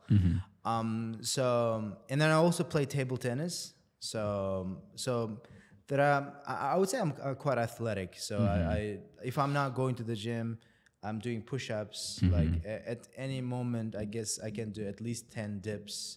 So I think even with the extra weight that I have on certain month of the year, I always can lift myself up. And then I think people judge your health level by your grip strength. As far as I know. That's important indicator, I believe. So generally, I would say I'm quite involved in fitness. I'm quite a fit person. So if you could pick 10 exercises and do them for the rest of your life, what would they be? So I think the list is going to be starting with obviously. So I would do overhead press for my shoulders. Yeah, those. Definitely. Then I will do squats. I will definitely do traditional squat or Smith machine? No, traditional ones. Traditional ones. Yeah. And then I would definitely do deadlifts. Deadlifts are really important. And yeah, I would do definitely pull-ups. How many? 4 of them, right? Yeah. I would do pull-ups, and I would do something for my chest. Honestly, I believe the most important thing for a man is their shoulders. If you have a wide shoulder, so I do lateral raises a lot. When I'm in the gym, I'm doing lots of lateral raises. So that probably lateral raises, and then I guess overhead press also pretty much. The way I exercise is different to how my brother exercises. He just divides the exercise into push and pull, basically push and pull and leg. And so, but I just go with the certain muscle group and do that. So yeah, off the top of my head, I guess at this point, I don't think I need really 10 exercises. I can live the rest of my life with 5 exercises too. Right. These those are actually really important exercises, yes. and a lot of them are compound moves. Yes. You mentioned deadlift. Yes. What's your PR? At this point, I'm not doing deadlifts anymore. I like when I was in my previous gym. From my previous gym, it's called Crocus Fit. There are lots of popular guys now. Like there is, these are all professional people, very dedicated to their craft. I used to see them deadlifting very like heavy weights, and I used to be into that too. Then someone from there told me, your form is really bad. All right, and then you're going to mess up your core. They said. Not core, your back. Yeah, my back. You gotta watch your back. Yes. Buddy. And then I was like, okay, I was actually lifting quite a heavy weight. It was, I don't know, 140, 160, I don't remember. Yes. And then I stopped doing that. And then I've been doing this exercise. My brother is telling me, you put your like hand, your Behind back, and then do this. But because my back is quite stiff at this point, it's really stiff. I need to make sure it's like more flexible. So we're working on that with my brother. So I'm mostly now doing overhead press and squats, like deadlifts, not anymore. So once we get it fixed, and then I changed my gym because the previous gym was really good. There was lots of inspiration for me. There were lots of big guys. There's a lot of injections, a lot of steroid use too, obviously, because the average person thinks that you can get that big quite fast with just being natural, right? That's not possible. Like, I see any big guy, I know that they have used juice. And for me now, it's important that I care more about other things, that I have good enough energy and that I have my skin cleaned. So, and for that, I need to get my diet fixed. So at this point, I was dieting before I hit the road. So, and once I hit the road, I started eating junk food again. So, but before I came to Navai, Bukhara, Samarkand, I was on a 7-day diet, meat diet, only meat. There is a new diet called PSMF. That's called protein. It's keto, next level keto, basically. You just only eat protein, but on a low calorie. What it does, it burns your fat. Your weight might be pretty much the same, but you sometimes feel, but your fat is also burning. So it's like they say, there are no fat burning exercises or like equipment, but it actually does. But you need to do it with your doctor's recommendation because you should not overdo it. So most people, they do it in 4-week cycle, then they go back to their usual routine in 2 weeks, and then that's how I do it. That's what I was doing too. But I did it one day, and I went down from 95 to 92 very fast. You weigh 90 plus kilos. Yes. You don't actually look 90 plus kilos. Yeah, I'm 92 now. Wow. I'm 92. This guy is 30 kilos heavier than me. Yes. 30. I'm 65. So 65. I'm 65. But I'm 95. Yeah. No, I'm 92 right now. 92. Right, 92. I'm not sure. Still, though, I thought you weigh like something like 70, 75, but 95. Yes, I think it's like my bones probably quite heavier. Probably that's what the case is, because my mom tells me that when I was born, I need to do research if that's true. My mom tells me, I think how much you weighing when you are born probably dictates your predisposition, basically. She tells me that when I was born, I was 3.6 kg, 3.6 kg. And then my brother, who's also on the heavier side, let's go with that. Like he was also born this way. But my two other brothers, because there are 4 of us, they were much lighter, and they are also leaner now. Probably that's the theory, our family theory. So right, probably that I was probably when I was born with heavier bones, probably. Right. Yeah, this exercise is a big topic. There are so many facets to it: diet, supplementation, and different workout splits. And it's become $1 billion industry now. It is. I think what people should realize: just stick to the diet that you can stick to. What I mean, if it's sustainable, for me, keto is only the way to lose weight. Yes, there are lots of benefits. If I'm on a 20-day keto, my skin is much better all over my body. All right. So if I'm only eating protein, but I once watched this podcast episode where they're talking about how you should limit your carb intake to 150 grams. So do you actually have the time to measure how many carbs or how many protein you're having a day? Because like I used to be that guy, honestly. Like I used to track every single calorie count, like a protein and carb. And then I realized, well, if I'm just on caloric deficit, It doesn't matter what I'm eating. Yes. I'm losing weight. Yeah, that's the video. What's his name? The guy is really popular, Alex Hormozy. He puts out a lot of content saying that I just get my 200 grams of protein every day, and I don't care about what I eat. That's probably true, but in Uzbekistan, it's quite difficult because you cannot always measure. It's very easy to improve your carb intake, and then the more carb there is more calories in it, right? So we tend to eat very, very calorie dense foods. So it's important that you watch that you're not eating too many carbohydrates. So, but it's very difficult because all the good foods that we have in Uzbekistan are rich in carbohydrates. So it's important for me to diet, but I also need to be very mindful of the fact that I'm not, letting other, important factors go down. Like my friend was telling me, Diyorbek, you are on a meat diet, but are you making sure that you're taking vitamins and drinking a lot of water as well? And he was telling me that, and I wasn't doing that. And I was like, okay, now I need to get those factors improved too. But generally, yeah, I think as long as you do something sustainable, you're good. Like keto wasn't sustainable for me, but I only do it to lose weight. But at this for the past 6 months, and some of my friends were recognizing that, seeing that, Diyorbek, you're dieting. You lose weight, you gain weight, you lose weight, you gain weight. So I need to craft a diet that allows me to stay fit all year round. So far, not luck.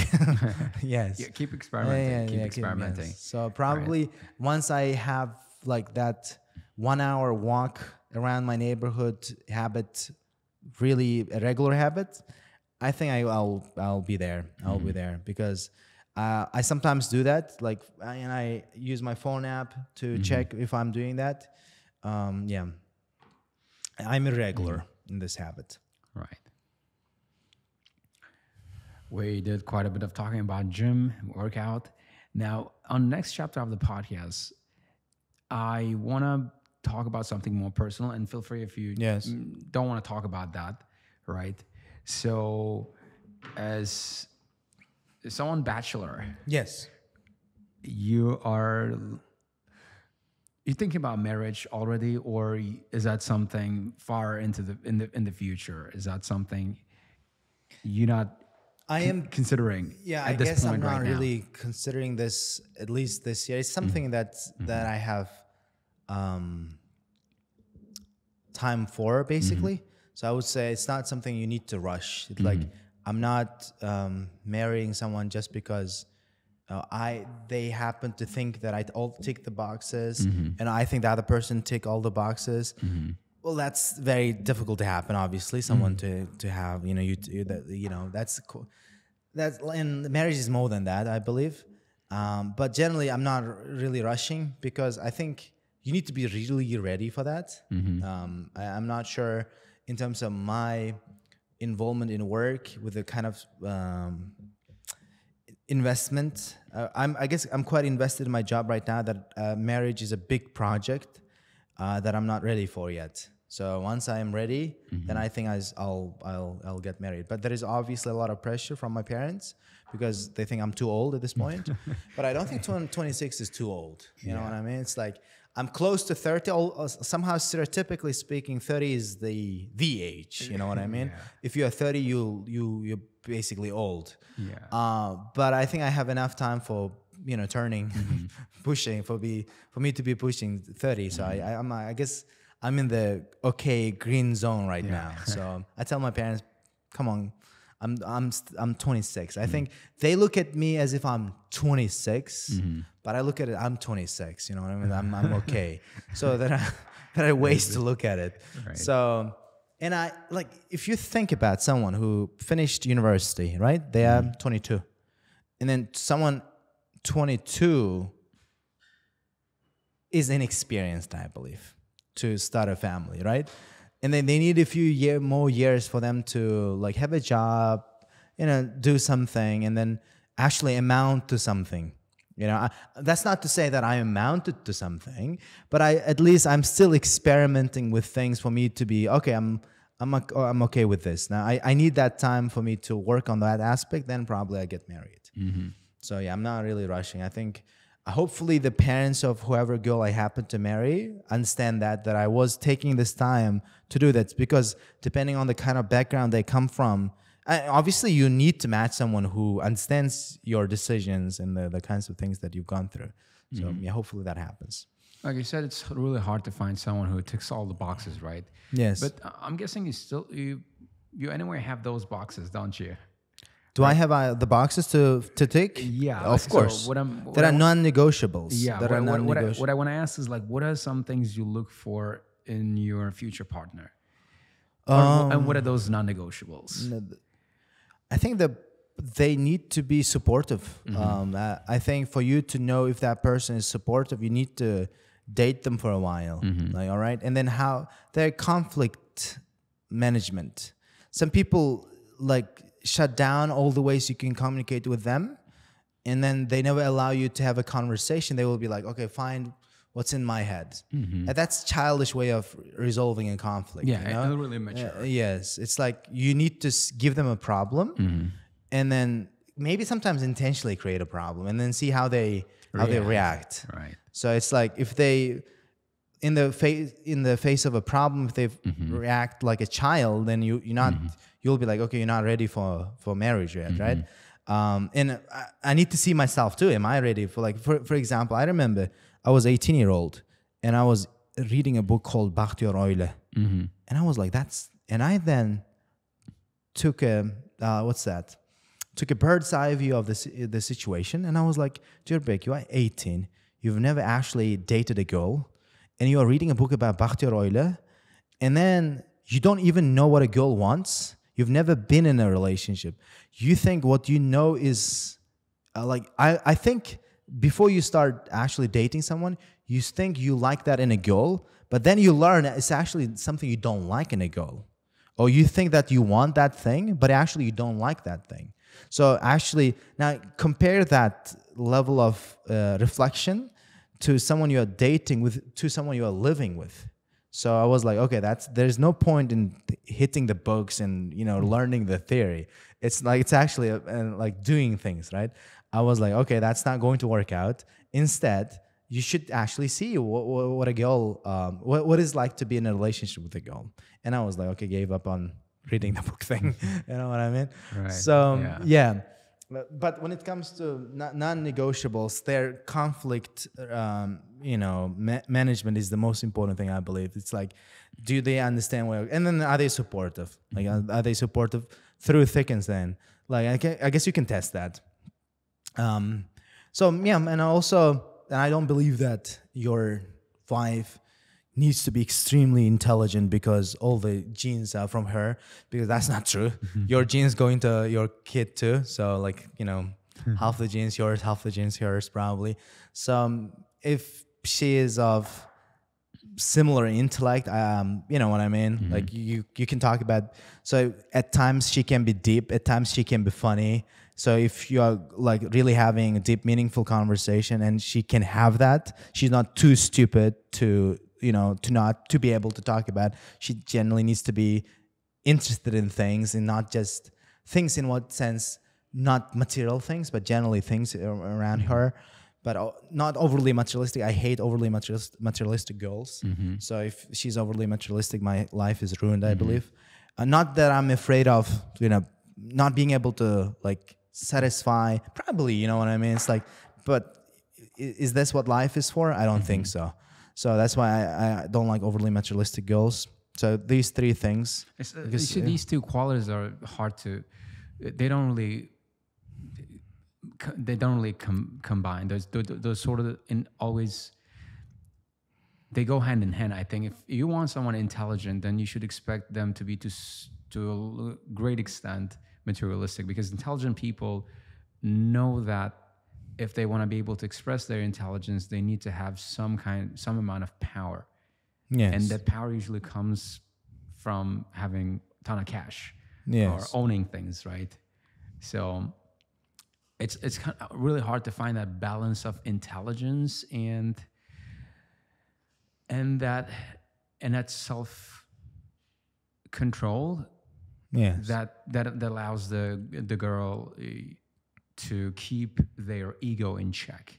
Yes. Right. It's really hard to find that, because I sometimes observe people too. Like, I'm Yes. not gonna lie if I say that I don't pay attention to things, right, when I'm interacting with ladies. Yes. And I do. What I've realized is those ladies who are intelligent, they want to convert that intelligence into some kind of a asset, a tangible asset. So there is that level of materialism in them that Obviously we are all inbuilt. materialistic to Right. a certain degree. For example, this watch I'm wearing, do I really need it? Can I live without it? Yes, probably. But still, I have that. I'm talking about that level of materialism that's too extreme. You know what I mean? That's not, I guess, something I don't look favorably upon a girl. So have you ever met anyone who meet or match remotely any of those criteria? No, it's like, I don't want to be like, maybe there is this, you need to also meet their expectations too. Like, did I meet someone like that? Yes, of course. There are lots of girls like that. I don't really agree with people who say, oh, there are no good girls. No, there are lots of good girls. It's just these girls that you have, like, what's the word? You are looking at a girl who has the qualities you're looking for. And then if you have all the good qualities, then they have really high expectations too. It's not, you need to live up to their expectations too. Like, it's really difficult to be, expecting, like, to be meeting each other's expectations. So probably I met someone, maybe I didn't meet their expectations in certain ways, probably. I never actually, like, at this point, my parents are like, you're not meeting anybody. What are you doing with your life? You know what I mean? So I'm like, no, I'm at this point focused on my work. So can you guys give me a few more years, like, so that I'm more involved in my business and make it successful. So I'm not really focused on that yet. You know what I mean? It's like, it's something I can deal with in the future. So it's just, I believe, even if there's someone you like, is not someone you actively search. They just come into your life. All right, it could be in a cafe with your friends, and then you meet someone and you approach them, and like, you just need to have guts to approach them, probably. You know what I mean? It's like, it's never you actively search for them. Yeah. Like, I don't think that's how it works. I just know, at least I have faith in the fact that, I think it's a fact, you just meet someone who's suitable for you. It's like, you just need to have. They call it destiny. Yeah. Probably people call it destiny. Yeah, there's a word for that, like your colleague said. So I guess that's going to happen. I'm okay with that. So as long as I keep pushing myself, that I'm a better person every day, then probably there is someone who matches my expectations as well. So what are some lessons you would teach your future kids? You want to teach your future kids? What are some things that I want to teach? Lessons you would want to impart on your kids? Okay, that's something I've never thought before. So I think I want to first of all teach them that it's important to manage money. You know what I mean? I think I need to give them small tasks so that they can manage money. So I think I've made for Uzbekistan, there are years I made good amount of money, but I think I made shitty purchases, shitty investments, and then I was like, I'll be sometimes looking at my how much money I made and like where that money went. I think so. The rich people know how to do that from a young age. For example, if you look at billionaires, they come from a background where they know how to handle money. They've always had, I guess, money talk. The money talk that they have is different to the kind of money talk you have if you're coming from a middle class background. So in Uzbekistan, what's middle class? In Uzbekistan, middle class is someone who's got a house to their name and a car, right? And depending on the expensiveness, price of the car, I think it determines whether you are upper middle class or lower middle class or somewhere in the middle, right? The middle class has the middle too, but like I think I want to first of all teach that, like to teach them. Hopefully, I will be in a financial situation where I will be able to teach them how to handle money, so that they will. I will do my best to create generational wealth. However, like I do my best, because I don't think 30 is the age where you should stop working hard. You know, like everybody's like, you should work hard until you're the age of until you turn 30. What's wrong with working until you're 40? Like, or 50 or 50, 60. yes. I want to continue working so hard. I mean, Warren Buffett is 90 or something. He's still working. He still goes to work. He's got all the cash in the world, right? Right now. So I will be like, I will want to be just working so hard so that my kids have that, opportunity, so that they can continue, or they can build upon the wealth that I've accumulated. Right. An important lesson to teach your kids. Wow. That's a lot of useful insights and knowledge you're sharing here today. And we're actually about to wrap up this podcast. Yes. But before we do that, there are a few more questions I want to get through. So it's somewhat of a tradition here on the podcast to finish things off on a philosophical note. And I have a set of 3 questions I want to ask, somewhat philosophical. So my first question is like, how would you define your personal philosophy? What's something that guides you? What's something that's at the core, at the center of your existence? So I would say be a good person, live a good name. That's it. So everything else is like comes with that. If you're a good person, you can define what a good person using theological arguments. You can define it with secular texts, whatever means you use. I don't think they are contradicting each other. There's lots of overlap. So be a good person and leave a good name. That's what I want to, that's what I want my legacy to be, just to leave a good name. Right. Yes. And if you could travel back in time and talk to your younger self, what's one piece of advice you would give him? That the one advice is just pursue your interests. Things will just work out fine, because I believe I had other interests which I didn't pursue. I think I would definitely tell them to pursue their interests, because my younger self was overly realistic that, this is not going to work because you live in a corrupt country. There's lots of corruption. This dream of yours is not going to be working out because someone, etc. So I would probably tell them, to pursue their dreams, probably, yeah.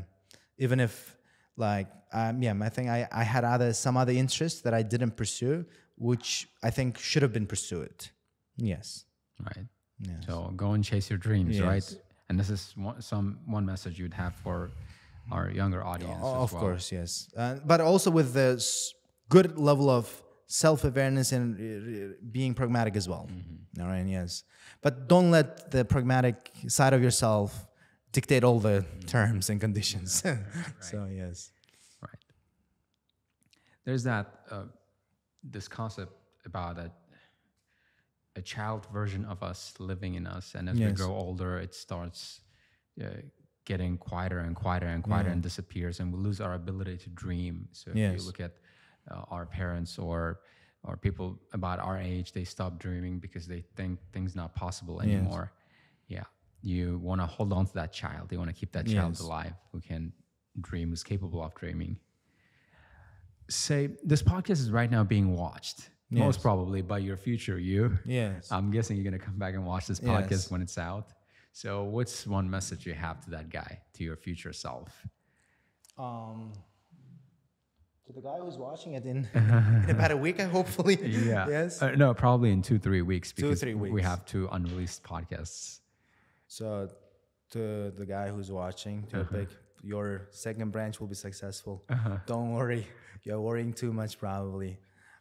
So you're okay even if it doesn't work out, because you're worrying too much that if it doesn't work out, if you don't do it, you would still regret that you didn't do it. So you did take the chance. I think you're now happy that you did it, because it's the end of September and then numbers are good.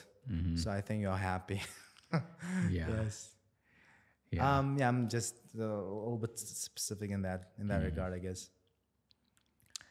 Mr. Diyorbek, Yes. it was a lot of fun talking to you today. It was a lot of fun talking to you too. I want to sincerely thank you for coming on the podcast and sharing with us, with me, with our audience, your personal stories, your experiences, useful insights about IELTS, running a school, and everything. And I'm in your debt, right? Yes, I appreciate you inviting me as well. Yeah. Yeah. Thank you for watching us. If you have any final comments, remarks you want to make before the podcast ends. Yeah, I wish you guys continue, offering a platform for people to, have a genuine conversation. I really like myself having conversations. Like, that's why probably I like watching dialogue-driven movies. And like my favorite movies, usually something where there's lots of dialogue happening. So I wish you guys the best of luck. The two guys who are helping make it happen, and the host as well. So yeah, I wish you guys all the best of luck, and you invite lots of guests, and then the audience who's watching getting a lot of insights.